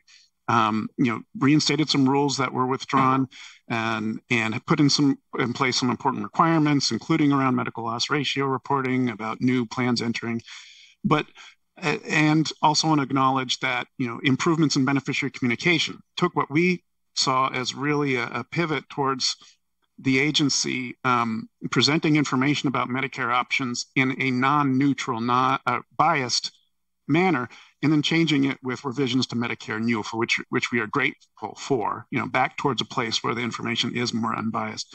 But I think from where we sit, we really wanted to see more with respect to Medicare Advantage and Part D regulation, because some things were reimposed, some rules were reimposed, but there was some network adequacy loosening. There were some marketing rules that were changed. And then, of course, I know you're aware of the recent Office of Inspector General report concerning Medicare Advantage prior authorization, which showed the levels at which plans inappropriately denied services that should have been covered under traditional Medicare. And one of the points that OIG report made was that CMS had not yet acted upon the recommendations from a similar 2018 OIG report on that very topic. So on the point of oversight, it can very well be that the point that Sean was making, that it takes time for this stuff to develop, for people to get into place and for that to happen. But I was wondering if you could talk about what we might see on the horizon with respect to additional oversight, given the fact that more people are enrolling in Medicare Advantage, given the fact that it is taking up more of the Medicare program's budget, and given the fact that we have seen all these issues with respect to prior authorization and denials of care, including the what we just heard from Eric and Paula just before this session. Yeah, I mean, what I didn't mention in the previously was that we did have a common solicitation on prior authorization as well, because that has come up, and so we wanted to get more information about that. And I think overall, our goal is to make sure that the Medicare program is working for the people that it serves. And where there are levers for us to make sure that the different aspects of the program are advancing equity, are providing high quality care, and are making sure that we can be good fiscal stewards of the program, that is absolutely where we're going to focus. And so you saw some of that in the prior rounds of rulemaking, and those are themes that will continue. That's how we look at Medicare Advantage. That's how we're looking at the fee-for-service side as well when we're thinking about payment accuracy, et cetera. And so all the things that we're talking about where there are opportunities to have more transparency, have more data, and be able to make sure that the Medicare dollar is being spent in the most effective way possible to serve our beneficiaries, that is exactly what we are focused on. Thank you. So we're in our remaining couple minutes of time, want to briefly touch on kind of the rest of the Medicare population. We know that Medicare Advantage is taking more and more population growth, and as Juliet from Kaiser Family Foundation kind of outlined this morning, that means a smaller, traditional Medicare population that could be more sick. So we know that the administration has announced the goal of having folks, the remaining folks in traditional Medicare in some type of accountable care relationship. And Sean here, your insight currently working for ACOs, can really help illuminate things here. But I will just pose a question this way, and then ask you to respond. It seems that more of this movement towards accountable care is focusing on capitated payment, per member per month. So if that is the direction, and please correct me if that is an inappropriate characterization, but if that is kind of the direction of where we're going with accountable care, what would you say to those who are skeptical that we have not yet addressed all of the negative incentives that come from capitated payment, and on the part of providers, and that could include withholding care or stinting on care? What can you say to reassure us that we've done enough to fix the system so that that's not something we have to worry about as we shift towards accountable care? I guess, Sean, I'll start with you. Sure. So as you said, there's really nothing new in healthcare. There's just revisiting old ideas and seeing if you can do them better. So as you said, back in the 90s, there was an era of capitation that did not go well. And it didn't go well in two ways. One, health plans that were fully capitated used very strict gatekeeper models that were not popular with consumers, and there was a backlash against that. And two, some provider groups took on significant financial risk and then didn't prosper and actually went out of business. And there was which was very disruptive to the health system to have large physician groups, multi-specialty practices, going bankrupt. So what's different this time? I think the most important thing that is different is our ability to balance the efficiency side of spending money frugally and efficiently with making sure we have good outcomes. Now, that's not to say we have perfect quality measurement, but I do think we're keeping track of the beneficiary experience and beneficiary outcomes much more closely in these arrangements than we did in the 90s. Having said that, I think we need to make further advancement in patient-reported outcomes to really hear from the beneficiaries themselves. And I know there's a lot of work going on in this area. I'm not a quality measurement specialist, but it always seems frustratingly slow. The other thing you put your finger on is accountable care relationships imply that someone is taking responsibility, and in a payment system, that responsibility usually involves some sort of financial risk, whether it's capitation or shared savings. I think we have a lot to learn about how much risk is necessary to get better care. People often, there's a sort of an assumption in the field that two-sided risk, capitation, whatever you want to call it, higher levels of risk are better. I don't think there's a good body of evidence that supports that. I think some levels of risk, certainly there have been physician groups in the Medicare Shared Savings Program that have only had upside risk and have improved care and saved money for Medicare. So I think there's a lot more for us to learn, and I share your concern. I don't think there should be a mad rush to full capitation, not just because of the wariness around stinting on care, but of the wariness of whether that's too much risk, particularly for physician groups who have demonstrated the best ability in ACOs to date to improve care. Thank you. Mina, we will leave you with the last word.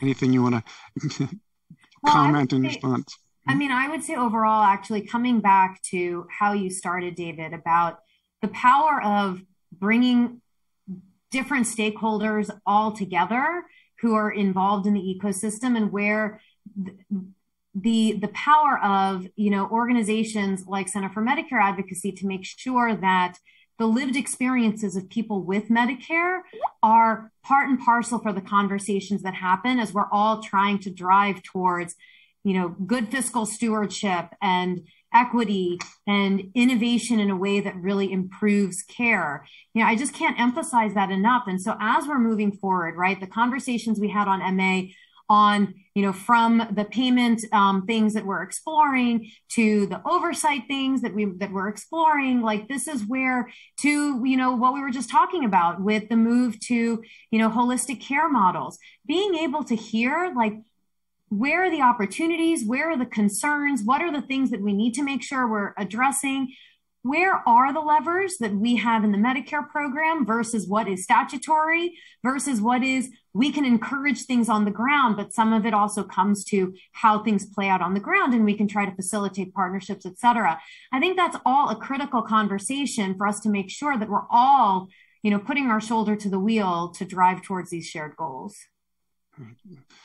Mina, thank you for all the work that you're doing now, and thank you for our ongoing conversations. Sean, thank you for all the work you have done in the past and your current work, including continuing to serve on our board.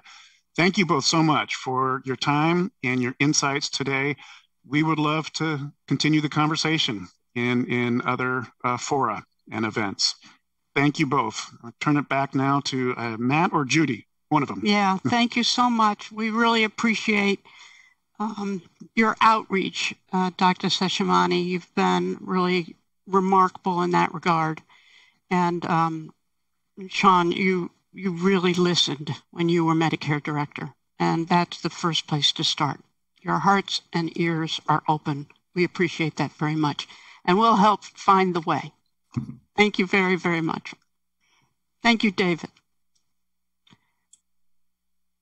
So now we'll hear another story, voice of Medicare, lived experience. In this case, from Peter Thomas, who's managing partner at Powers Law.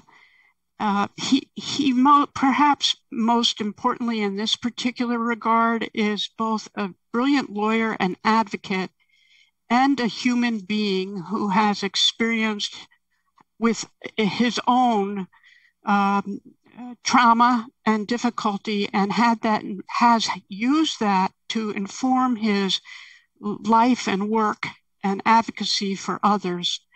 And I want to thank you, Peter, also.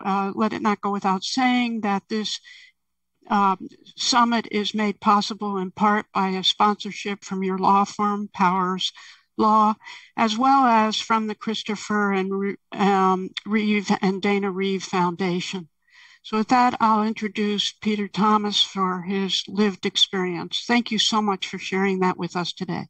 Peter? Thank you so much, Judy. I really appreciate your invitation to speak. It'll be brief, but I want to make a few points to underscore the importance of access to care and access to rehabilitation services. I find it particularly appropriate that I'm speaking today at this conference on National Trauma Survivors Day. In 1974, I was in a car accident in Canada with my family. My brother was lying right next to me in a station wagon and unfortunately died. And I lost both my legs below the knees on impact. After about a week hospital stay up in acute care hospital in New Brunswick, Canada, I was flown out to Denver, Colorado, went to Craig Rehabilitation Hospital. And many of you may know of Craig. It primarily serves patients with brain injuries and spinal cord injuries, mostly adults, almost exclusively adults. But at the time, my aunt and uncle knew the hospital well, and they were able to get me in. I spent 2.5 months at Craig, really recovering and rehabilitating myself. Had an incredible care team of professionals, physiatrists, PTs, OTs, prosthetists, and the like, and really experienced firsthand the inpatient rehabilitation, coordinated and intensive care that is so critical to so many Medicare beneficiaries these days after an illness or an injury. I learned how to walk again. I got exposed to the wonderful world of prosthetic care, prosthetic limbs, and ultimately wound up walking into my 5th grade classroom upon my return to New York on Long Island. And so that was a 2.5 month experience that really changed my life, as you can imagine. In retrospect, you look back and I have very fond memories of that time. The pain tends to fade with time, but the experience itself was really, truly a life-changing experience for me. Through the years, my father was a public school teacher. He had very good health insurance. I was able to access very good prosthetic care, and I witnessed huge improvements in both technology and clinical prosthetic care throughout the years. Really was able to do a lot of things that I never really thought I would be able to do. Snow ski and play golf and work out and do all kinds of things. I got a job. I went to law school. I raised a family with my wife. And it really all is because of the value of rehabilitation and good quality care. You know, Medicare is a lifeline. We all know a lifeline in terms of medical care, but rehabilitation as well. And it does some incredible things after people experience serious illnesses or injuries. But there are some shortcomings, and we've heard about some of those today already, and probably will with respect to the rest of this conference. I mean, Medicare doesn't seem to meet its promise when Medicare Advantage plans use prior authorization, as we just discussed in the last panel, to deny care unnecessarily in many instances, to limit costs and to control utilization through prior authorization. Medicare doesn't meet its promise when it uses proprietary guidelines to deny patients access to inpatient rehabilitation hospital care. It doesn't meet its promise when it second guesses uses contractors to second guess the medical judgments of treating physicians. It doesn't meet its promise when it doesn't provide certain benefits, dental, vision, hearing benefits, or other benefits like low vision aids, which are excluded because of the eyeglasses exclusion, a total bar on low vision aids because of that purpose. And finally, something that we're working on right now that's pending before CMS, a national coverage determination to create coverage for seat elevation and standing systems in power wheelchairs. something that people with mobility impairments who are non-ambulatory desperately need to be functional in and outside of their home. So there's plenty of work to do with respect to Medicare. I have been graced with incredible access to good quality care, and it sounds probably corny, but I've spent my bulk of my career trying to just try to enable others to get the same kind of access that I've had throughout my life. So thank you so very much. The federal government has a tremendous responsibility for improving and preserving the Medicare program. And I really do appreciate the opportunity to address this group. Thank you, Judy. Thank you, Peter. I think you're not only a superb advocate and attorney whose work is so important to so many, but I admire so the way you've responded to the trauma in your own life. And I'm terribly sorry. I did not know until today that it also involved losing your brother. So your parents and you have been through the ringer. But you've used that to understand, have empathy, and also know how to use your skills to help others get access to health care and therapy and rehabilitation in particular. As some who are attending today know, Peter has been very helpful in helping the Center for Medicare Advocacy move and try and implement the GMO lawsuit settlement, because he certainly understands that there's some improvement and then you backslide and then you go forward, and it's human beings are not, don't necessarily improve in a linear fashion, or they may need the therapy to maintain or slow decline. So I want to thank you again for helping us with that work, and thank your law firm, Powers Law, for all it does and for helping to sponsor this moment. Thank you very much, Peter. Thank you, Judy. Appreciate that. Thank you. And now we will take a moment to have a break for a few minutes, and then we'll return to hear the Senator J. Rockefeller lecture with E.J. Dion, which we're very excited about.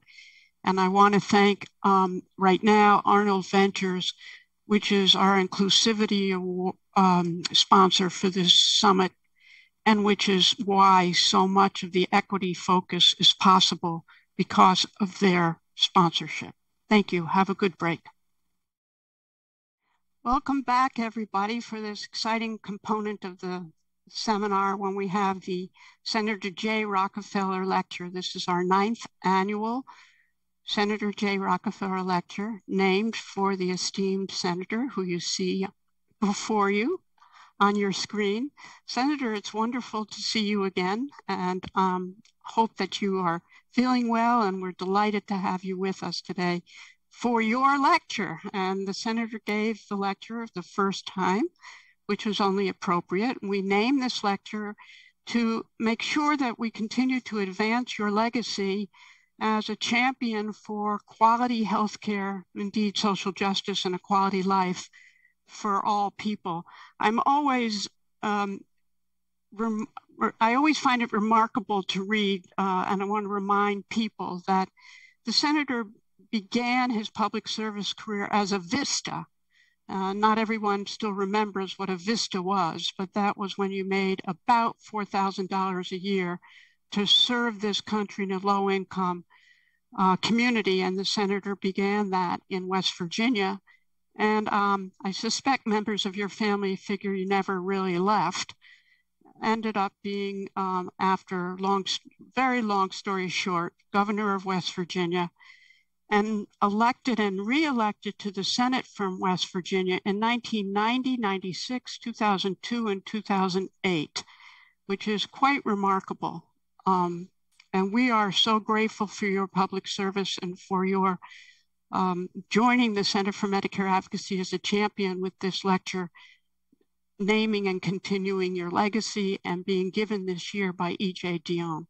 Senator, do you have some remarks or anything you'd like to say at this time? I'm going to spare you those remarks. Thank you so much. It's wonderful that we're able to have this lecture sponsored this year by the John A. Hartford Foundation, which is providing the Center for Medicare Advocacy with funds that particularly allow this lecture to happen. And I am grateful and as is the Center for the John A. Hartford Foundation, that allows us to do work in emerging areas that we otherwise would not have funding for. And I am happy to say that this year's lecture is being provided by E.J. Dion. I see you, Mr. Dion, on our camera there. Welcome to the 9th Annual Voices of Medicare Summit and Senator J. Rockefeller Lecture. I know that you have expressed your great admiration and indeed affection for the Senator. And I hope you've had some opportunity prior to this moment to speak together. That's good. That's good. Everything is mutual. Yes. Yeah, I'm about to say a few things about the Senator. I bet you are.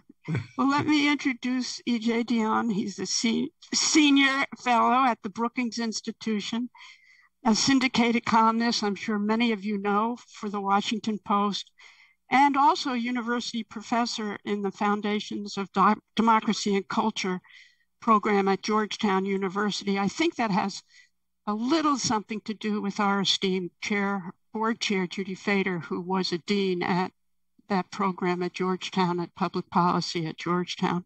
He's a nationally known and respected commentator on politics, appears regularly on National Public Radio and MSNBC. And as far back as 1975, he also reported for the New York Times. He's written a book, which I suspect he will talk a little bit about today with his co-author, Miles Rappaport, who was the Secretary of the state here in Connecticut. So that's really quite a remarkable and lovely connection as well. I want to thank you on behalf of the Center for Medicare Advocacy for giving this lecture. I know it takes time and attention, and we're really grateful for the attention to fact and truth and honest reporting and civility that you bring to journalism and bring to this moment. Thank you so much. And now I turn the stage over to you, E.J. Dion Jr. Well, thank you so much. And actually, Miles and I have been talking about our book so much that it will be a great relief to talk about Medicare and social policy. But I love Miles, and he's been a great partner. And I know many people don't like Zoom, but there is one thing I love about the Zoom era, which is it's the only time in my life when anybody told me to unmute myself. So I'm grateful at least for that. And it is such an honor to be with all of you today for so many reasons. Above all, the commitment of everyone on this call to the moral and practical concerns that Lyndon Johnson lifted up when he signed the bill creating Medicare on July 30th, 1965. He used two wonderful phrases. He said it was about care for the sick and serenity for the fearful. And we should never lose track of those two phrases, which my friend Jonathan Cohn, the great healthcare writer, once described as both simple and elegant in capturing the purpose of a good healthcare system. And I know no one on this call will ever forget those objectives. There are so many people listening today whom I admire so much, including the Judy who introduced me. But I must mention two of them. Obviously, one of them is Senator Rockefeller. I was invited to give this brief talk today by the senator. And even if I had wanted to, I could not have said no to a public servant whom I admired so much for a career where he was constantly seeking solutions to public problems, especially those confronting the left out and the left behind. He was at once practical and visionary. With the help of my research assistant, Megan Bell, I took a look back just at Senator Rockefeller's work on healthcare throughout his career. And if I recited all of it, I would run over not only the time I have for this talk, but the time allocated to this entire conference. But I would just like to tick off with the speed of light a few of his achievements going back to the beginning of his career in the Senate in 1985. Way back then, he introduced bills on behalf of maternal and child care. and improved access to mental health services in rural health clinics. Yes, in 1985. Imagine if we had offered all the care he proposed and that we needed in the mental health sphere when the opioid crisis first hit. He put forward the Long-Term Care Assistance Act, the Rural Health Clinic Improvement Act, the Family Health Insurance Protection Act, which prohibited health plans from denying coverage based on pre-existing conditions. How long did we have to wait for that to happen? That was in 1995. He was a lead supporter of the Children's Health Insurance Program in 1997, the Healthy Kids Act, aimed at curbing tobacco use by kids and offering bonus payments for increasing enrollment of children on Medicaid. He co-sponsored the Immigrant and Children's Health Improvement Act in 1999 and the Paul Wellstone Mental Health Parity Law. And of course, he fought for the public option in Obamacare, which I am convinced we will get someday, and which I still think would have made Obama more popular at the outset had it been included. But Senator Rockefeller also made sure that the Affordable Care Act was enacted to the benefit of tens of millions of Americans. Now, that's just a short précis. You can only imagine the pages and pages of what the full list looks like. And all I can say is, bless you, Senator Rockefeller, for never, ever forgetting whom you were sent to Washington to serve. I also have to shout out one of my favorite people, Judy Fader, who has spent a lifetime trying to bring care and serenity to those excluded from access to good health care. My knowledge of healthcare is to Judy's as my basketball skills are to Bill Russell's and Jason Tatum. Yes, I am a Celtics fan. I mourn last night's game. My only comfort is this statement applies to most of us mere mortals because hardly anybody knows as much as Judy knows. Judy was also my dean, as the other Judy mentioned, at what is now the McCork School of Public Policy at Georgetown. I had a choice of where to affiliate when I became a professor, and Judy invited me to be the part of the Georgetown that she ran. And the fact that she asked was the clincher. That's all that had to happen. I wanted to be with her and to learn from someone who takes stewardship responsibilities so seriously. I love you, Judy. I know you will be asking me the same tough questions you so brilliantly teach your students to answer wisely and well. And I am just grateful that Judy is not grading me on my talk today. I want to go back to that LBJ Medicare speech in which he pledged to care for the sick and serenity for the fearful. He actually credited Harry Truman with these virtues, arguing that the Give 'em Hell president planted the seeds of compassion and duty in calling for universal health care in the late 1940s. Back then, Truman put matters straightforwardly, as was his habit. Millions of our citizens, Truman said, do not now have a full measure of opportunity to achieve and to enjoy good health. Millions do not now have protection or security against the economic effects of sickness. And the time has now arrived for action to help them attain that opportunity and to help them get that protection.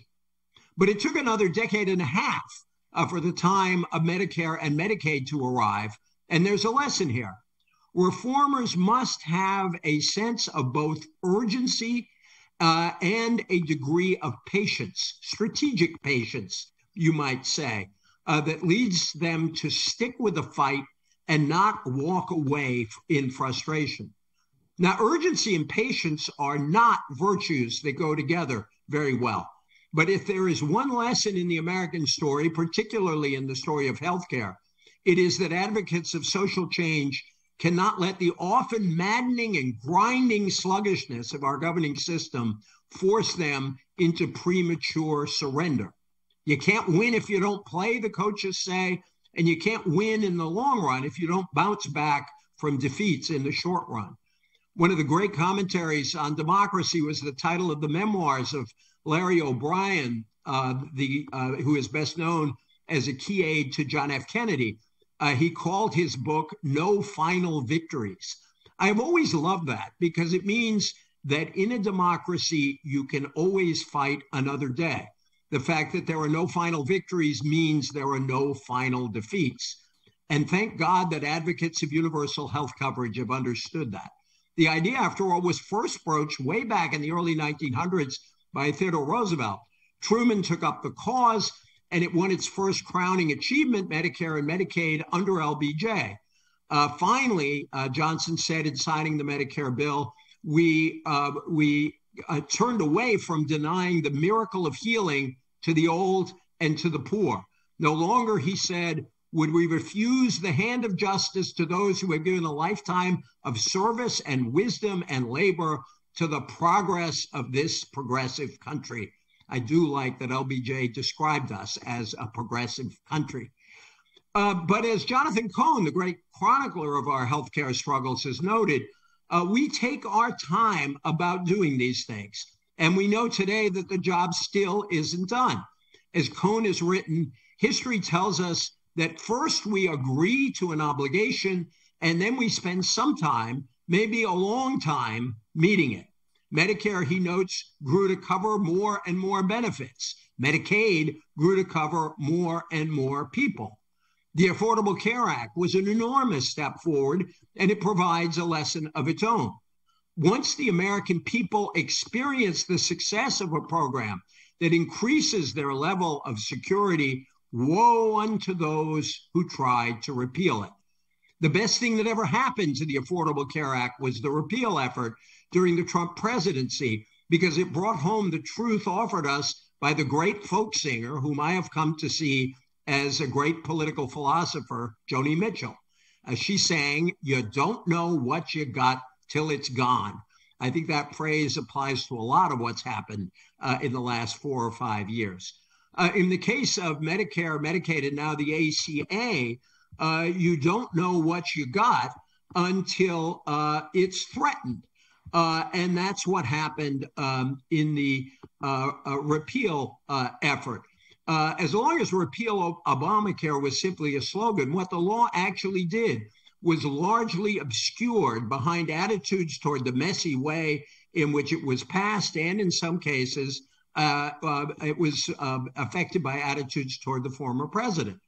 But the Affordable Care Act's core provisions were always broadly popular, particularly its protections for Americans with pre-existing conditions that Senator Rockefeller was pushing for all those years ago, and the big increase in the number of insured that it achieved. The prospect of losing those benefits moved many of the previously indifferent and even many of the hostile to battle against its repeal. To the surprise of some on both sides of the argument, the debate brought home the popularity of Medicaid, which in some ways for the first time received the broad public defense usually reserved for Medicare and Social Security. The big cuts Republicans proposed to the program paradoxically highlighted how it assisted so many in so many corners of our population. The popular mobilization against repeal mattered too, with Republican senators discovering opposition to their party's ideas in surprising places. Pro-ACA activists drove 2 wedges into their coalition. One was between ideologues on the one side and more pragmatic conservatives and moderates on the other.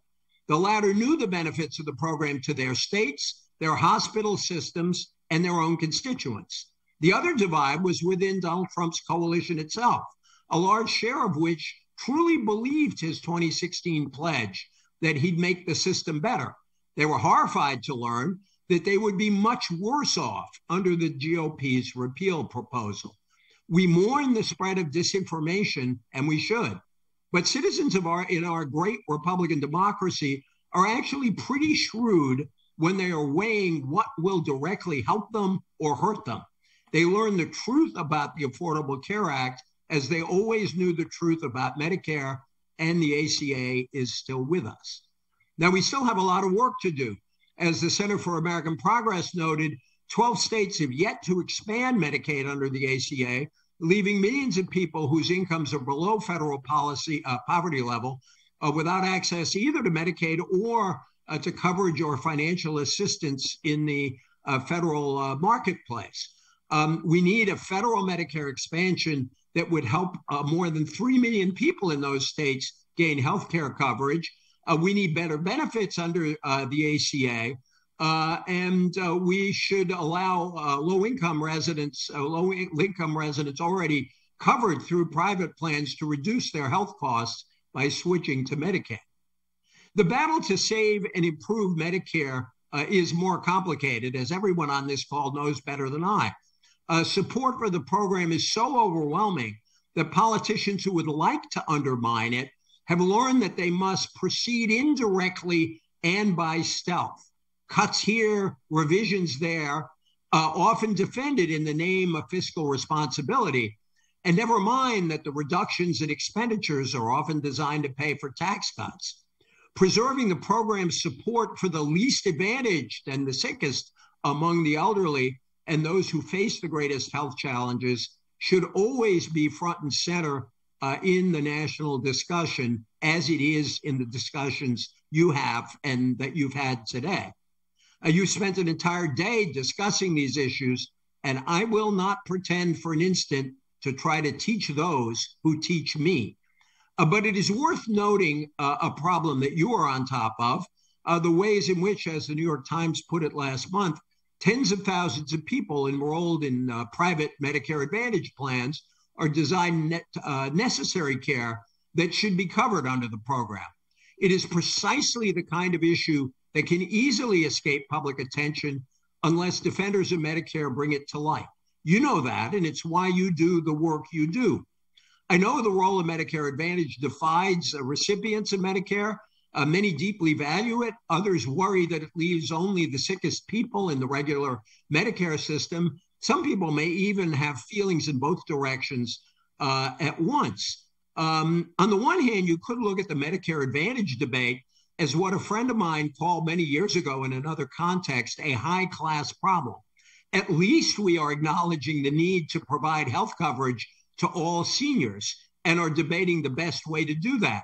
We still have not made the full commitment to do that for everyone else. On the other hand, we do need to make sure that we do not undermine the broader Medicare system. That, again, is a question that everyone on this call rightly brings to the fore, and bless you all for doing it. And in doing that work, you are mindful of the larger battle before us, the imperative of defending the idea of social insurance. It's a phrase I like to use as often as I can because I don't think we use it enough, and I don't think we appreciate enough what the achievements of social insurance represent. We don't talk often enough. We talk a lot about particular programs, Medicare, Social Security, and the ACA, but we don't look at the broader ground in which they're embedded and the commitment to each other that they embody. As Mike Conjal at the Roosevelt Institute has insisted, a just society demands an energetic government response to the 4 horsemen of accident, illness, old age, and joblessness. Social insurance is rooted in the simple and most basic idea that there but for the grace of God go I. It is one of the most socially constructive axioms that humankind has invented. Social insurance reflects an awareness that a wealthy market economy can go off the rails and leave individuals and groups behind. Even the most successful can fall on hard times, and social insurance reflects a commitment we make to each other, that when I'm down, those doing well will help lift me back up, and when I'm up, I will help to lift up those who are down. And we do these things through government, because in many areas, and Lord knows, especially in healthcare, government is the only institution with the resources to get the job done. Now, I say these things as someone who's done a lot of work over the years on the voluntary sector, and in particular, the work of faith-based institutions. I disagreed with former President George W. Bush on a great many things, but I shared his appreciation for those he called the armies of compassion, the people in the churches and the synagogues and the mosques and the soup kitchens and the homeless shelters who reach out to the neediest among us. But we cannot pretend, again, especially when it comes to healthcare, that the voluntary sector will ever on its own be able to muster the resources required to prevent hardship and suffering. And actually, I don't think anyone understands that better than the people who work in those sectors and in those voluntary programs. And in fact, government programs strengthen rather than weaken the institutions of civil society. As Kanjal noted, they enable private charity to respond with targeted and nimble aid for individuals and communities rather than shouldering the huge, cumbersome burden of alleviating the income insecurities of a modern age. Many of our social insurance and welfare programs arose precisely because private charity failed during the Great Depression. It is no criticism of the good work to note that charities run into trouble when help is most needed. This happened at many times in our history during the Great Recession. For example, charitable giving fell by 7% in 2008 and 6.2% in 2009, even as local governments and state governments were also cutting back. And most charitable giving, we should note, isn't directed to our least fortunate. Only a third, according to the Indiana University Center for Philanthropy, only a third of charitable giving actually goes to the poor. National initiatives for economic security, including health security, fill the gaps and keep the economy going when times get tough and incomes lag. Now, I think one of the value of people like you, advocates of social insurance, is that you're realists about our economic system. You understand that even the best functioning market system has its ups and downs. You understand that many fall into situations of need not because of their moral failings or weaknesses, but because even the best economic systems can fail and create their own forms of injustice. FDR understood that when he spoke upon signing the Social Security Act. We can never insure 100% of the population against 100% of the hazards and vicissitudes of life, Roosevelt declared, but we have tried to frame a law which will give some measure of protection to the average citizen and to his family against the loss of a job and against poverty-stricken old age. We wish FDR had included health insurance in his New Deal. It took us time, but we eventually got there. The reason I was so honored to be asked to speak to this group today, beyond my deep respect for Senator Rockefeller and the two Judys on this call, is because I honor what you do. You see problems and try to solve them. You understand, contrary to Ronald Reagan's favorite line, that when someone in a Medicare or Medicaid or social insurance, a Social Security office says, "I'm from the federal government and I'm here to help you," that statement is not a joke, as Ronald Reagan suggested. It's the truth. You also understand that no program, no matter how worthy or well-intentioned, is ever perfect, because perfection is something that usually eludes human beings, and it certainly eludes the one talking to you today. All programs can use revision and updating and reform. Many programs, notably those of the New Deal, began by leaving a lot of people out. In the case of the New Deal programs, many were scarred by the racism of segregationist committee chairs from the South.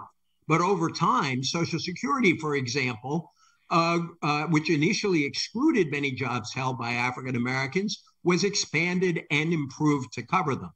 Medicare is, as John Cohn said, better today than it was when it started, and it can be, as you have been discussing all day, be further improved and become better still. The same is true of Obamacare. I think there's another benefit to making the case for social insurance broadly as you seek to defend the Medicare program. Making that case, I think, is a way out of the trap of generational politics. The fact that our current programs do not do enough for the young should not be used as an excuse to walk away from our commitments to those who are older.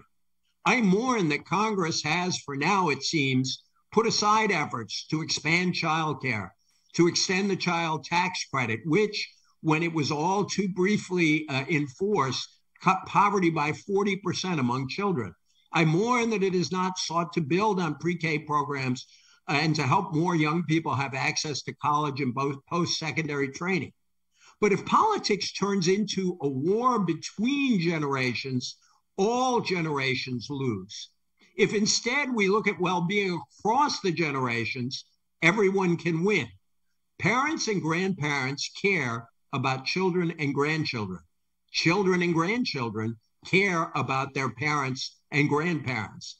We need public policies and social insurance programs that reflect this, our best selves, the selves that reach out to those in trouble, to those inside our families and out, to those not like us, and to those whom we love and revere and respect. In his last speech of the 1940 campaign, Roosevelt declared that, quotes, all we have known of the glories of democracy, its freedom, its efficiency as a mode of living, its ability to meet the aspirations of the common man, all these are merely an introduction to the greater story of a more glorious future. We Americans today, all of us, are characters in the living book of democracy, but we are also its author, Roosevelt concluded. It falls upon us now to say whether the chapters that are to come will tell a story of retreat or a story of continued advance. If we are to defend democracy at an hour of peril comparable to the challenge it faced in Roosevelt's time, we have an obligation to stand up for it on principle, to oppose those who would peddle ideas like replacement theory that ignore the best part of the American story, which is the struggle to include all of us in the Constitution's first words, we the people.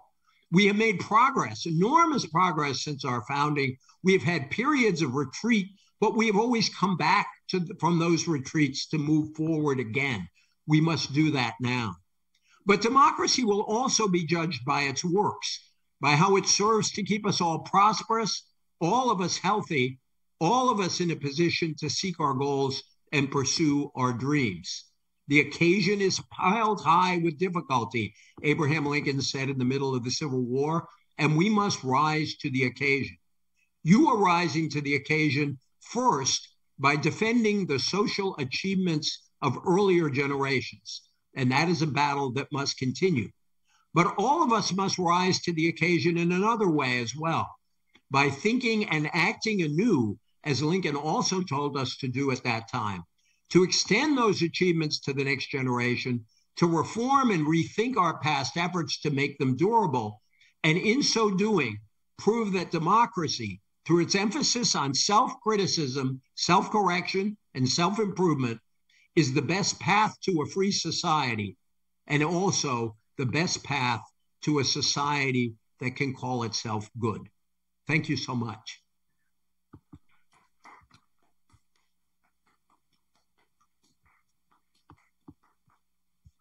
What a beautiful, deeply soulful set of remarks, and at a time we needed it so badly. Thank you so much, EJ.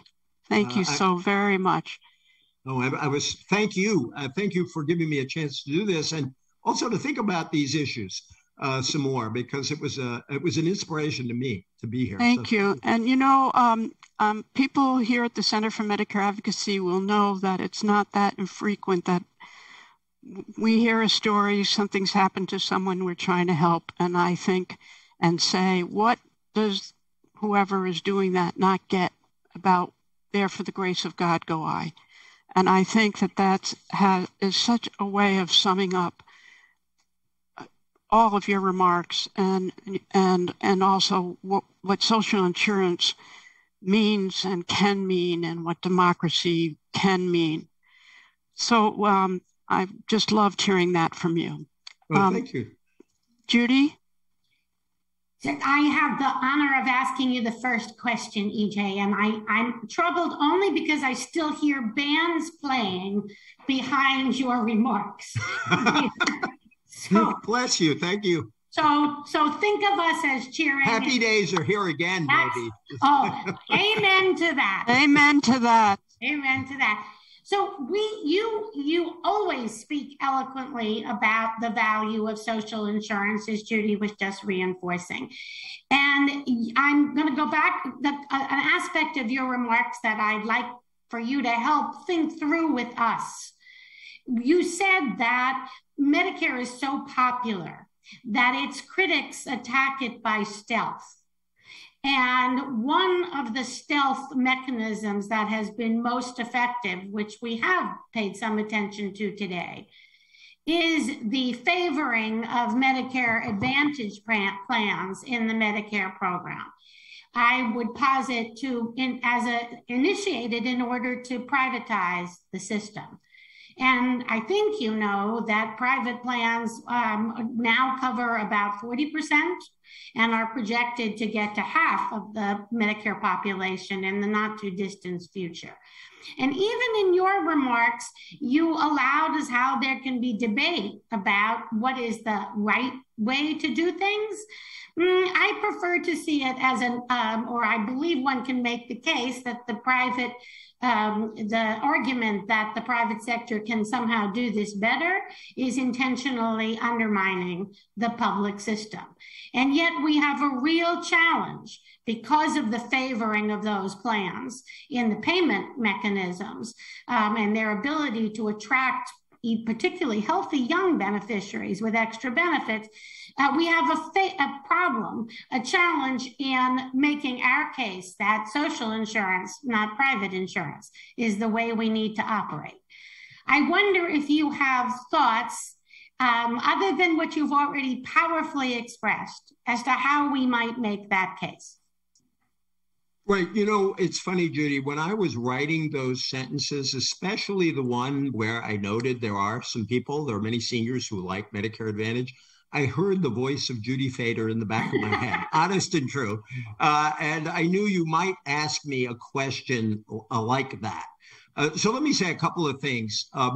Over the years, I have supported various efforts written about in my column, various efforts to prevent Medicare Advantage plans from undermining the core promise of Medicare, because I share your worry that you can structure Medicare Advantage in a way that it attracts all of the healthiest seniors. To exaggerate, it attracts the vast majority of the healthiest seniors, leaves Medicare taking care of the least healthy seniors and underfunded in the process if the funding is not balanced right. And so I do think it is, and that's what I thought I was saying when I talked about how you and people involved in this group, why you worry about Medicare Advantage.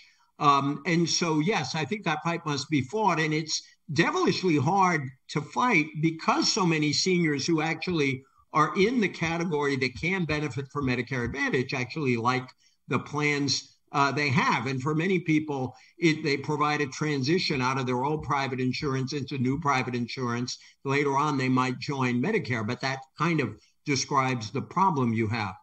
I guess if the opponents of Medicare attack it by stealth, I think critics of the Medicare Advantage program are going to have to make changes gradually. And so I think if you assert the core principle that Medicare Advantage plans first have to cover what they promise, which is why I cited that recent study that the New York Times wrote about. I thought that was one of the most important set of questions that have been posed to Medicare Advantage plans in a while. And I think that the debate that is going to begin will be very useful to a conversation about Medicare Advantage overall. And so that, the rule should be to the extent that these are overfunded relative to the other program, the real, the Medicare program itself, these imbalances have to be righted. I have to say, as a matter of general principle, I have never felt that health insurance needed to be provided uniformly by government, in the whole debate over Medicare for all. I am struck that there are very generous, good systems of social insurance in places like Germany or the Netherlands or Australia that have managed to combine some public and private together, but in ways that are genuinely egalitarian and that provide real help. And so I have no objection in principle to Medicare for all, but I think our natural path as a country, Atul Gawande, as you know, wrote a piece many years ago that said every culture has its own natural path to health insurance. And the Brits ended up with their national health system because Judy is walking out on me now. I didn't say the right thing about Medicare Advantage. I need to fix they started their national health program because so many people were moved out of the cities during the Blitz that the government just had to set up a system, and that became the seeds of their system. I think our path will inevitably go through our very complicated private system, and that the state's role is more likely than not to grow with time. And having that sort of gradual path strikes me as a better way there. But I know there's a huge debate. It divides the left. And I like not to have that argument because I think the first thing we all need to do is agree that everyone should have good, affordable health insurance. And then we should debate everything that comes after. And that's my bias. I appreciate that. Thank you. And Matt, do we have questions from the group? I think we could find some questions. First, if I may, I'd like to start with a comment. Bill Arnone, National Academy of Social Insurance, said that he really appreciated your use of the term social insurance. It is all of us for each of us. Yes. So a little shout out to them. Yeah, no, I've been making arguments for social insurance for a long time, and there aren't many occasions when I get to pull them out again, and this seems a place to do it. Yes, sir. Yes, sir. All of us for each of us is wonderful. All of us for each of us is wonderful. Yeah. We also had a comment from Chris Jennings, sort of on the heels of Judy Fader's question, which is, we're focusing on MA, but some of the reasons that people choose MA are that it's so much less complex and confusing. Rather than changing MA, can we modernize and strengthen the traditional Medicare program, reduce some of its complexity, and make it a little more palatable to people? Do we have an amen for that as well? Yeah, amen. I would have no objection to that. I used to joke that when Al Gore went about reinventing government, I was one of the only people not on his staff who actually cared about the effort, except those who enjoyed watching him smash ashtrays. Because I think progressives have more of an interest in reforming government and making it work better than anyone else in society, because it's our claim that these programs can greatly improve life for people. And so it is our obligation to make them work as well as we can make them work. And so I appreciate that comment. Matt, I have a follow-up on that, if I may. Yeah. So EJ, I agree with you completely, except that reform, having lived through some of that, I appreciate it more when I believe it is not playing into a view that government is incompetent and is more message than substance. But I would ask you your thoughts in general, particularly after surviving the last administration, whether we are, it doesn't seem to me we are, that is my concern, making any headway in enhancing confidence and trust in government, in which I think have been hopeful the Biden administration would be able to do, because I think it's critical not just to Medicare or health insurance, but to everything we care about. Just on the reinventing government thing for a moment, I don't want to debate how much was substantive and how much was show, and there was obviously there was some of both in there. I think that to the extent that efforts to reform government play into the idea that everything government does is wrong, stupid, and inefficient is dangerous. It doesn't help us because our core assertion is that one of our core assertions is that you need government to achieve certain things that cannot be achieved through any other mechanism we have. So I agree with that. On the other hand, acknowledging popular impatience with government and the fact that it doesn't always work right, I think only enhances your credibility when you're making the case for government. And so it's a tricky deal because you can sort of fall over the side and sound like you're saying everything government does is a mess, it's got to be completely changed, as opposed to saying, those Social Security checks arrive pretty efficiently to people. I actually recently had a good dealing with them on something, although it took a while for phones to get answered, but that was a pandemic problem. but saying that I think you need to figure out how to do both. And I think it's worth doing both. In this period, I think it's a real shame that we have not made more progress in this, because government helped the entire economy, kept the entire economy from collapsing for 2 years. It's extraordinary. And that these bills were passed.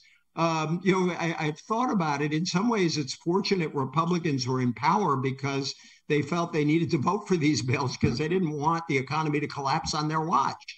And when you took the aid that was passed under Trump and then the expansion under Biden, we would have been in dreadful shape, and much of the world would have been in dreadful shape. A lot of other democratic countries responded with a very large role for government.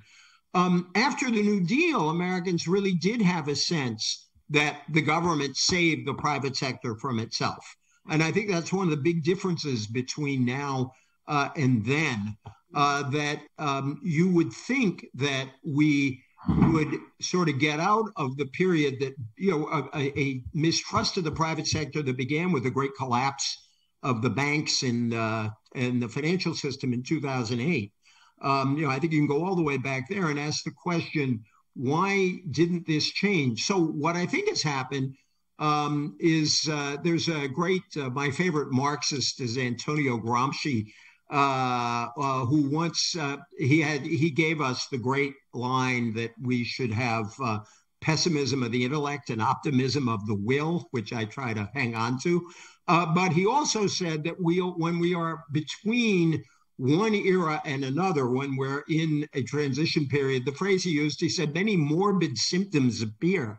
And I think we're still in that morbid symptoms phase between the collapse of what some have called the neoliberal order, or just the pure free market, let it rip order, and where we are heading. And I don't think we've made the transition yet. And it surprises me that we haven't. And I guess you probably have to lay some of that at our feet as progressives, laid at the feet of Democratic administrations. We have not succeeded in saying, we really have to do things in a fundamentally different way. Curiously, I think it's a sense that old order collapsed that actually helped Donald Trump win the presidency in 2016, even though his answer was not the answer, Lord knows, I was looking for. I think we should have been looking for. Interesting. Does that make any sense to you? A great deal, and a great deal of food for thought. Thank you. Thank you. Matt, others? Absolutely. These are little. We have time for one more question. Well, I have two related, so maybe let's see how. Put them together then. You'll see in a second. Okay. Guest, and I wish I had a name, says, I thank you for your remarks opposing generational warfare and supporting social insurance. Those pushing the former and opposing the latter take the approach that spending seems to be a zero-sum game. That is, if the seniors win, children have to lose. How can we defeat this dangerous false argument? By doing both. I am really, whatever you thought of Build Back Better, a lot of that, and maybe it should have been called strengthening American families and helping children, because a lot of what Build Back Better was about were programs directed to children and also, especially though not exclusively, working women. And the child tax credit, the death of the child tax credit is, to me, the biggest social policy shame of this period, because it did enormous good in an extremely efficient way. I think expanding childcare availability in pre-K and that sort of thing is another area where spending is very popular, and most people support these things just as they support care for the elderly. What it requires is somebody to make a case for raising taxes. Politicians always say raising revenue, but that means taxes. Now, progressive taxes are also popular. If there were proposals to raise revenue to support these, that I think certainly wouldn't have tanked the economy, and I think would have were winning public support. But I just think we have to assert that, it's never been true. When we did the New Deal, we just didn't just pass Social Security. We had the WPA. We had we passed Social Security itself, which includes Social Security survivors benefits for, in most cases, it was mothers and children. So we can do it again. I just think we have to say that people who are saying that are people who have an artificially have decided to place artificial limits on the size of the state, and are probably people who want to shrink the size of the state, not really for reasons of liberty, although that's what they'd say, but for reasons of ideology, because they oppose state benefits. So I think we just have to do it and let our doing of it be the proof that we can do it. Thank you. And the related question, and maybe you were getting to this a little bit when you brought up the T word, is this a war between generations that we're really looking at, or is it haves versus have-nots? Is it capitalism that is bogging down democracy? I got mine and I'm keeping it. It's really interesting. Robert Dahl, the great political scientist, did a book on democracy where, and I'm trying to remember precisely what the two chapters were. They were back to back, but it was essentially why the free market or capitalism is good for democracy, followed by a chapter of why the free market is bad for democracy.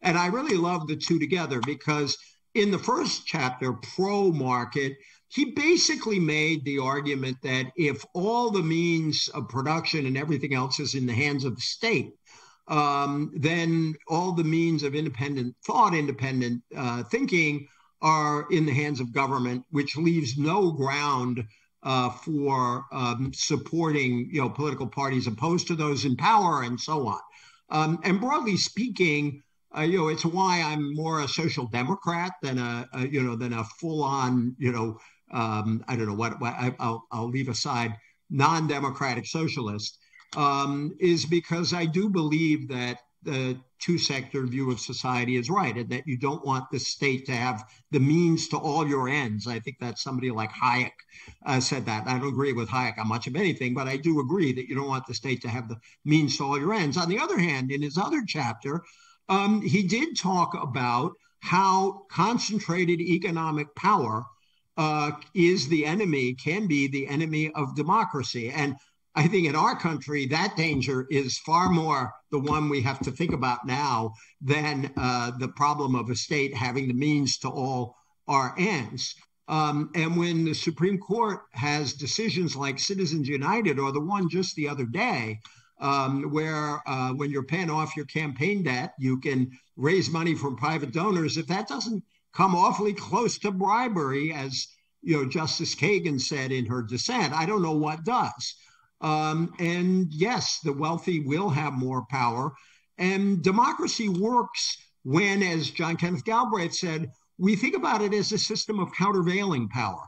And the state needs to be constrained enough that all of us have freedom from certain restrictions, but it needs to be strong enough to counteract those forms of private power that get in the way of democracy and can get in the way of our own freedom.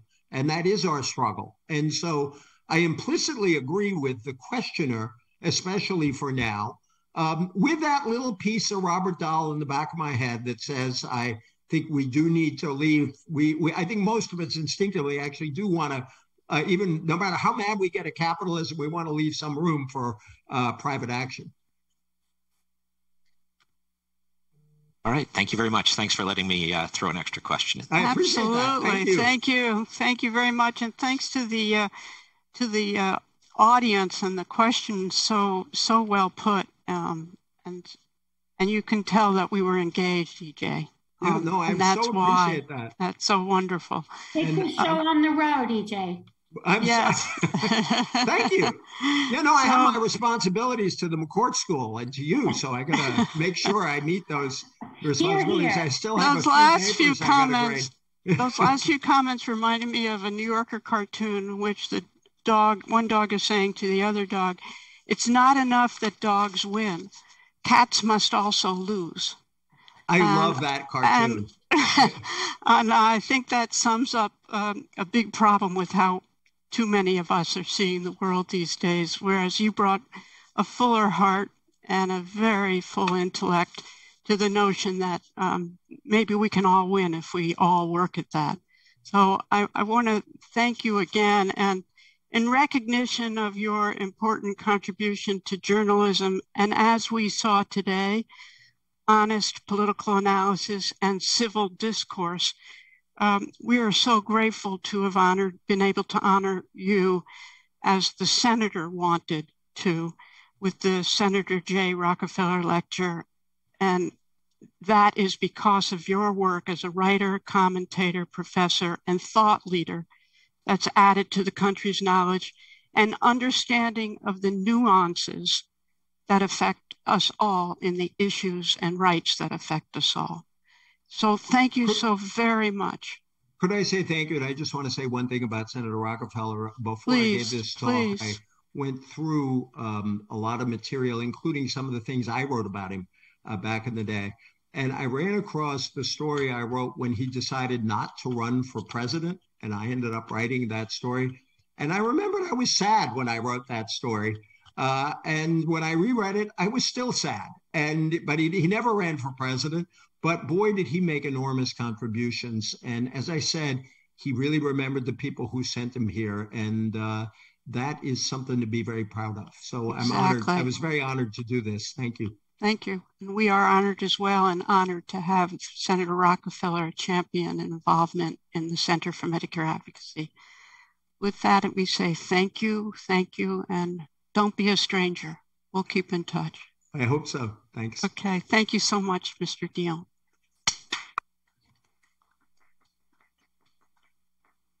Thank you.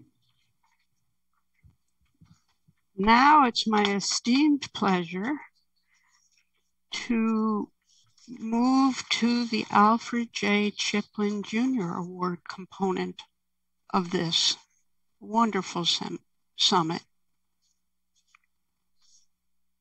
We have everybody we should have here? I believe so. I think many in the audience know that we annually, and this is the 9th year, give an award in the name and to continue the legacy of our dear Chip, Alfred J. Chiplin, who was a beloved and admired leader in the elder law, disability rights, healthcare rights, and human rights, and spiritual world of the United States. How we love Chip.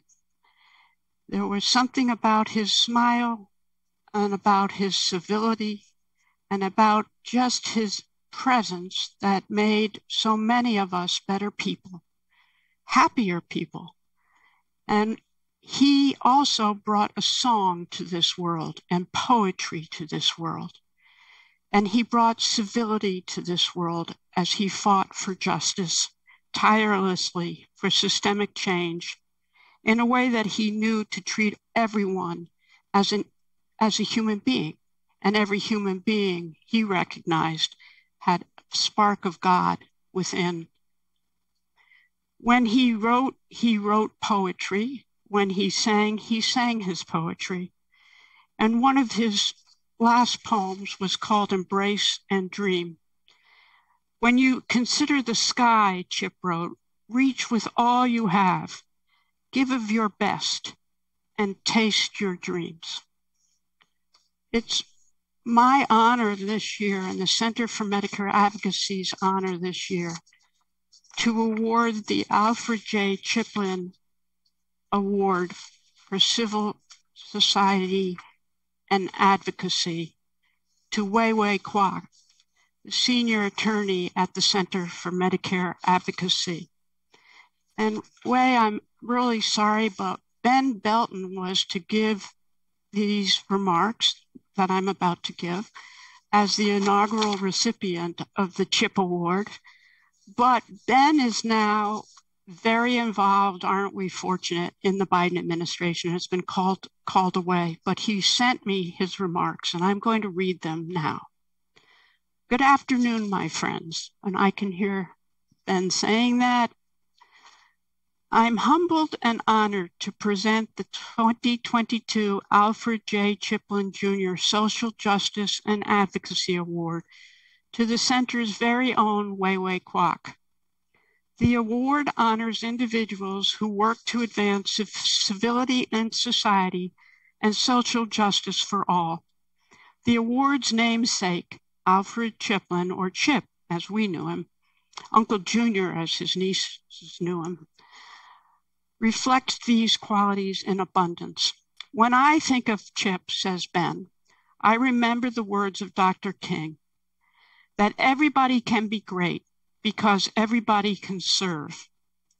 Chip found greatness in a life given to service, and his legacy, being as great as the man himself, is one of service.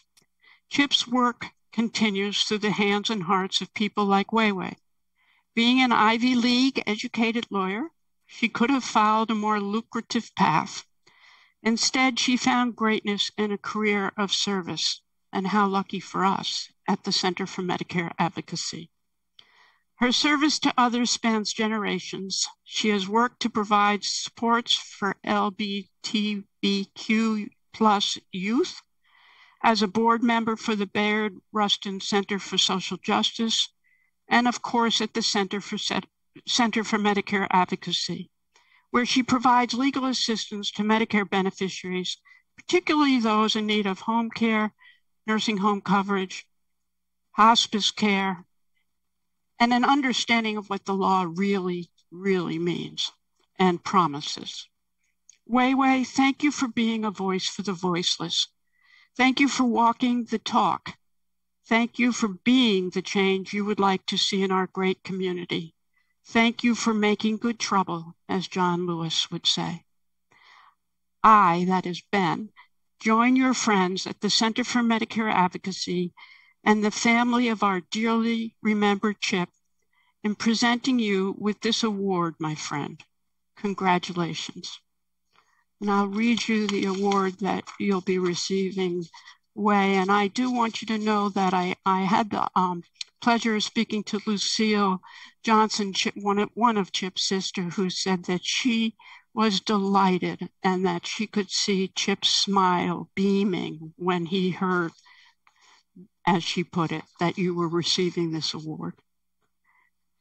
Awarded to an individual who works to advance civility in society and social justice for all, this year to Wei Wei Kwok, in recognition of her decades of dedication and commitment to improving access to comprehensive Medicare, health equity, and quality health care through her legal expertise, advocacy, and compassion. Congratulations, Wei Wei. Thank you, Judy. I thank you with my whole heart. I'm just incredibly moved by your and Ben's and Lucille's kind words, and I wish I could give you all the biggest hug. It means so much to me to receive this special honor given in remembrance of Chip and in tribute to how deeply he cared about advocacy. I first met Chip more than 20 years ago when I attended a Medicare and nursing home law training for advocates that he gave in Richmond, Virginia. On the drive there, my colleague asked if I had ever been to one of Chip's trainings before. I told her I hadn't, and she smiled and said I should observe Chip and the audience closely and prepare to be amazed. She couldn't explain what she meant, but I soon understood because from the moment Chip stood up to speak in his eloquent and thoughtful manner, you could just feel this warm, invigorating, and almost palpable connection between every person there. And for the rest of the day, a powerful sense of community embraced the room. I think this synergy flowed from Chip's immense gratitude for this caring and dedicated group of advocates, and how blessed he felt to be there in fellowship with them. They described to him the difficulties that their older adult and disabled clients encountered in navigating the healthcare system. And Chip analyzed with them, what might be happening to prevent them from obtaining the medical care that they needed. These advocates trusted that CHIP would take their clients' problems to heart and bring them to the attention of those who needed to know about them, because that's what CHIP always did. In his writings, outreach, and testimonies, he stated plainly how people were being harmed, and he carefully examined the causative factors, and he laid out clearly and directly what the law required and what else needed to be done to ensure their rights and protect their health. So as a beginner who was just starting out back then, I gained a sense that day of what lay ahead for me in this work. And I also gleaned some important lessons about being a good advocate just from watching CHIP. Well, fast forward to the present, and it's still the case that I am a beginner with a lot to learn.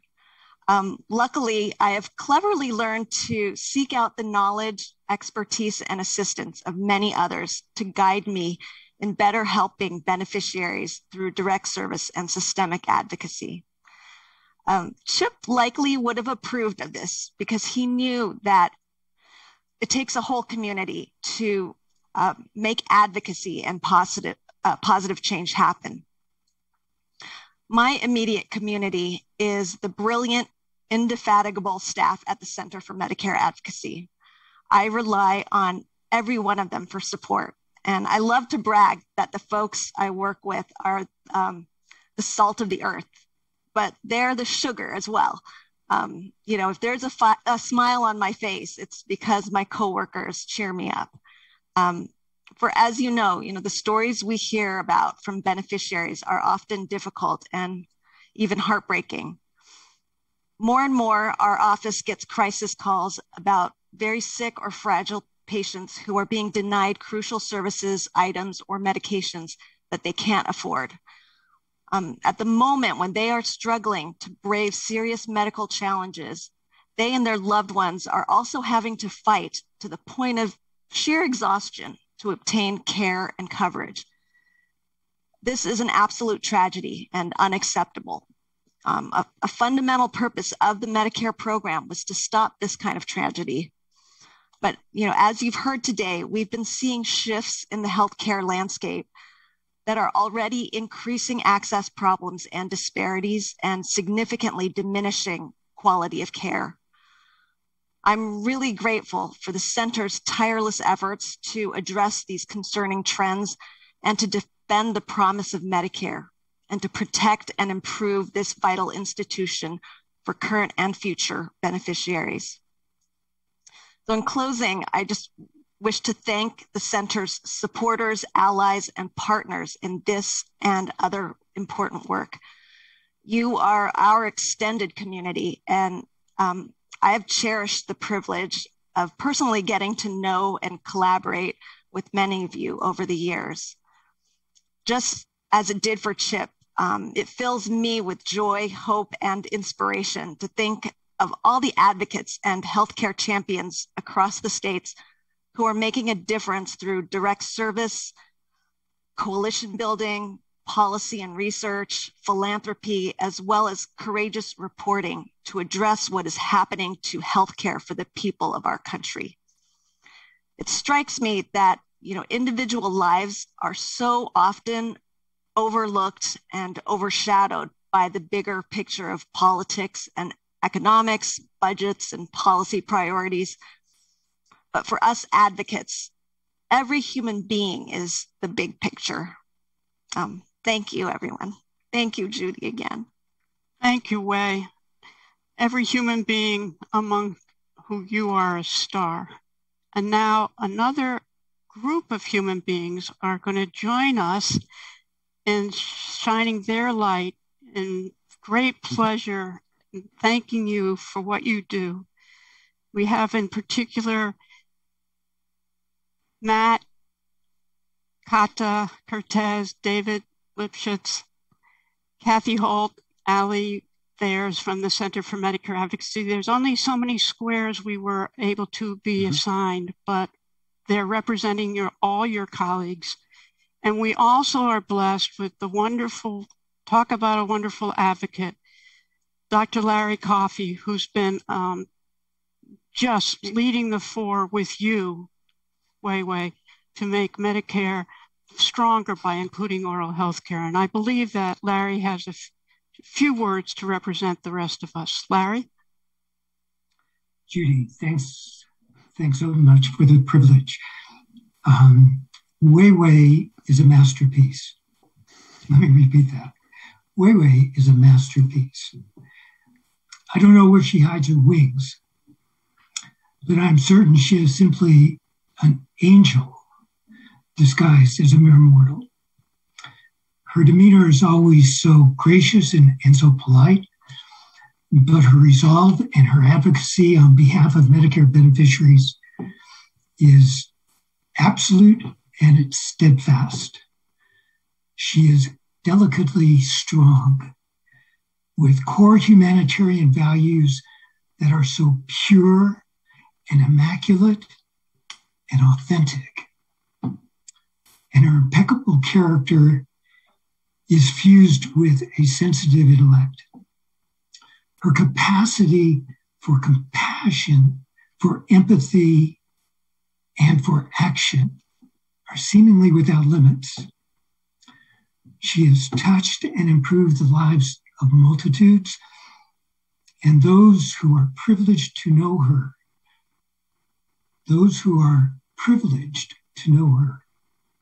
are truly, deeply, and richly blessed. Please know, cherished friend, of our profound respect, admiration, gratitude, and affection. Blessings to you and to everyone you cherish. You are deeply loved. Congratulations. Thank you, Larry. Thank you so very much. Thank you, Wei. Kathy, did you want to say a few words? Yes, indeed. Wei, your colleagues at the Center for Medicare Advocacy celebrate the inspiration you are to us. You are a guiding light in our work as you eliminate truth and justice delivered with compassion and dignity for each person who seeks our help to access covered Medicare and health care. We know that CHIP's spirit is celebrating with us. Congratulations to you, our dear friend. Thank you, Kathy. And last but certainly not least, Allie. Thank you. When I need to hash something out or think something through or generally improve my writing on any topic, I turn to Wei. After talking to Wei, I come away with better ideas, better writing, and a better understanding of whatever issue I'm working on. Wei also never ceases to inspire me with her compassion and dedication to our clients, a quality of CHIPS that resonates very strongly in Wei. She also has a very important quality for the litigation work that we do at the center, namely a good sense of humor, which has helped sustain me through the twists and turns of our cases. Thank you, Wei, and congratulations. Indeed, we would not be able to live our life and do our work were it not for humor and that smile that Wei just brought to us. And I'm wondering if the audience can see this smile of CHIPS. And congratulations, Wei. I hope you can see how much we love you all. I David? love you guys. David? I could just throw in one last comment. Wei, you just said that you look to CHIP for lessons of being a good advocate. I and a whole lot of other people look to you for the very same lessons. And I might be the first to wear this bracelet, but I hope I'm not the last to bring about a guiding question that we should all ask ourselves. And I ask myself in doing advocacy, what would Wei do? That is my guiding principle from here on out. Thank you, A lot Wei. of W's there. It is. Anyone else? You wonderful people, the wonderful Center for Medicare Advocacy. Wei, thank you so much. Congratulations, now we'll Wei. move to our closing remarks. And I want to thank everyone so much for staying the course with us today. I hope you found it as inspiring and important today as possible, because that's what we wanted for you. And now I'm happy to say, before I say too much more, that we're honored to have Naomi Stanhouse from RRF Foundation, our program officer, who graces us with the General Operating Grant, who would like to say a few words. Naomi? Thank you. What a thought-provoking and inspiring summit. And thank you for giving me just an opportunity to say a couple of words. We've been a staunch supporter of the Center for Medicare Advocacy for more than a decade. And during that time, we've come to appreciate how important it is to provide steady support for lead advocacy organizations that are essential to protect, preserve, and enhance Medicare. We've seen how long-term gains, like winning the right to appeal observation status, or to win the Jimmo case and now to ensure its implementation, these don't come from short-term efforts. We know that achieving affordable health care and health equity for economic justice does not come easily, and it takes long-term support. It's taken RRF Foundation for Aging too long, and after too many burdensome one-year proposals from the center that they had to submit, for us to recognize that multi-year general operating support was a far better approach all around. So for any funder listening today or listening to the recordings that I hope will follow this summit, we encourage you to provide this type of core support. And a shout out to our colleagues at the John A. Hartford Foundation for providing this type of core support as well in recent years. As Judy, you've aptly said to me so many times, this unrestricted funding allows the center to pivot, persist, and persevere. For the advocates with us, I hope you continue to gather and strategically use those compelling stories, those case examples that demonstrate the systemic reforms you are seeking, and that you make that case to funders like us for the strong return on investment that they will get if they support advocacy. So thank you to all of you for working so hard to preserve, protect, and improve Medicare, and to the Center for Medicare Advocacy for your incredible leadership. Thank you. Thank you, Naomi. What an honor to have your support, the foundation's support. Thank you, thank you. And Jeff, would you like to please say a few words, then I'll close us out. I know you would like to give thanks to many, including our sponsors for this particular event. Absolutely. Thank you, Judy. And first off, congrats to my dear colleague, Wei Wei, an absolute champion of advocacy. Thank you all to our attendees today for joining us and for being part of the Center for Medicare Advocacy's community. I'm happy to report that we have over 600 registrants today from all 50 states, including also Puerto Rico, the Virgin Islands, Guam, and American Samoa. So it's truly been a national event for us. Speaking of our community, many of you have been working on these issues together for years, decades even. And as a relatively new member to this community, I've witnessed your dedication to make a difference in the lives of families across the country. And I'm inspired by you, your passion to do good, to make a way where there is no way. To all of our presenters today, as we plan this event together, it's been moving to see how you inspire each other, you learn from each other, and you forge partnerships together for a better tomorrow. Thank you. In addition, absolutely, none of this would be possible without our stellar sponsoring organizations. Our inclusivity sponsor, Arnold Ventures, the Senator J. Rockefeller Lecture sponsor, the John A. Hartford Foundation, our panel sponsors, AARP, the Alzheimer's Association, Santa Fe Group, and SEIU. Our community sponsors, the Christopher and Dana Reeve Foundation and Powers Law. Our program sponsors, the Coalition to Transform Advanced Care, Medicare Rights Center, the Michael J. Fox Foundation, and the Rothkopf Law Group. And our friends of the summit, Families USA, the Gerontological Society of America, Justice and Aging, Sturgill and Long, and the Lynch Group of Oppenheimer and Company. and the Mansfield Family Practice. Thank you all for your gracious support of the National Voices of Medicare Summit and Senator J. Rockefeller Lecture. And before I go, I also want to highlight that on the Summit attendee webpage that we sent to everyone attending today, you will find supplemental materials, including an exclusive sneak peek of an extraordinary report titled Telehealth and the Medicare Population, Building a Foundation for the Virtual Health Revolution by my brilliant colleague, Cinnamon St. John. You have this tremendously important report in your materials. Thank you, Jeff. Thank you, Judy.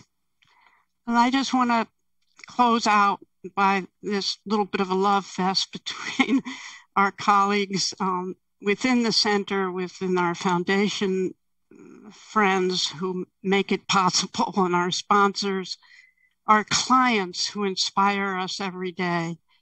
And Mr. E.J. Dion, who said, made me think, when I'm up, I'll help those who are down. And when I'm down, and I will be, they will be there for me. We will make sure that we are there for those who cannot be heard otherwise. We will continue, yes, Naomi, to plan and then pivot and persevere to make sure that the Medicare program make sure we do everything we can to make sure that the Medicare program meets its promise to open doors to quality, equitable health care for all those who rely on it to access health care. Thank you all so very much for what you do, for joining us at the summit.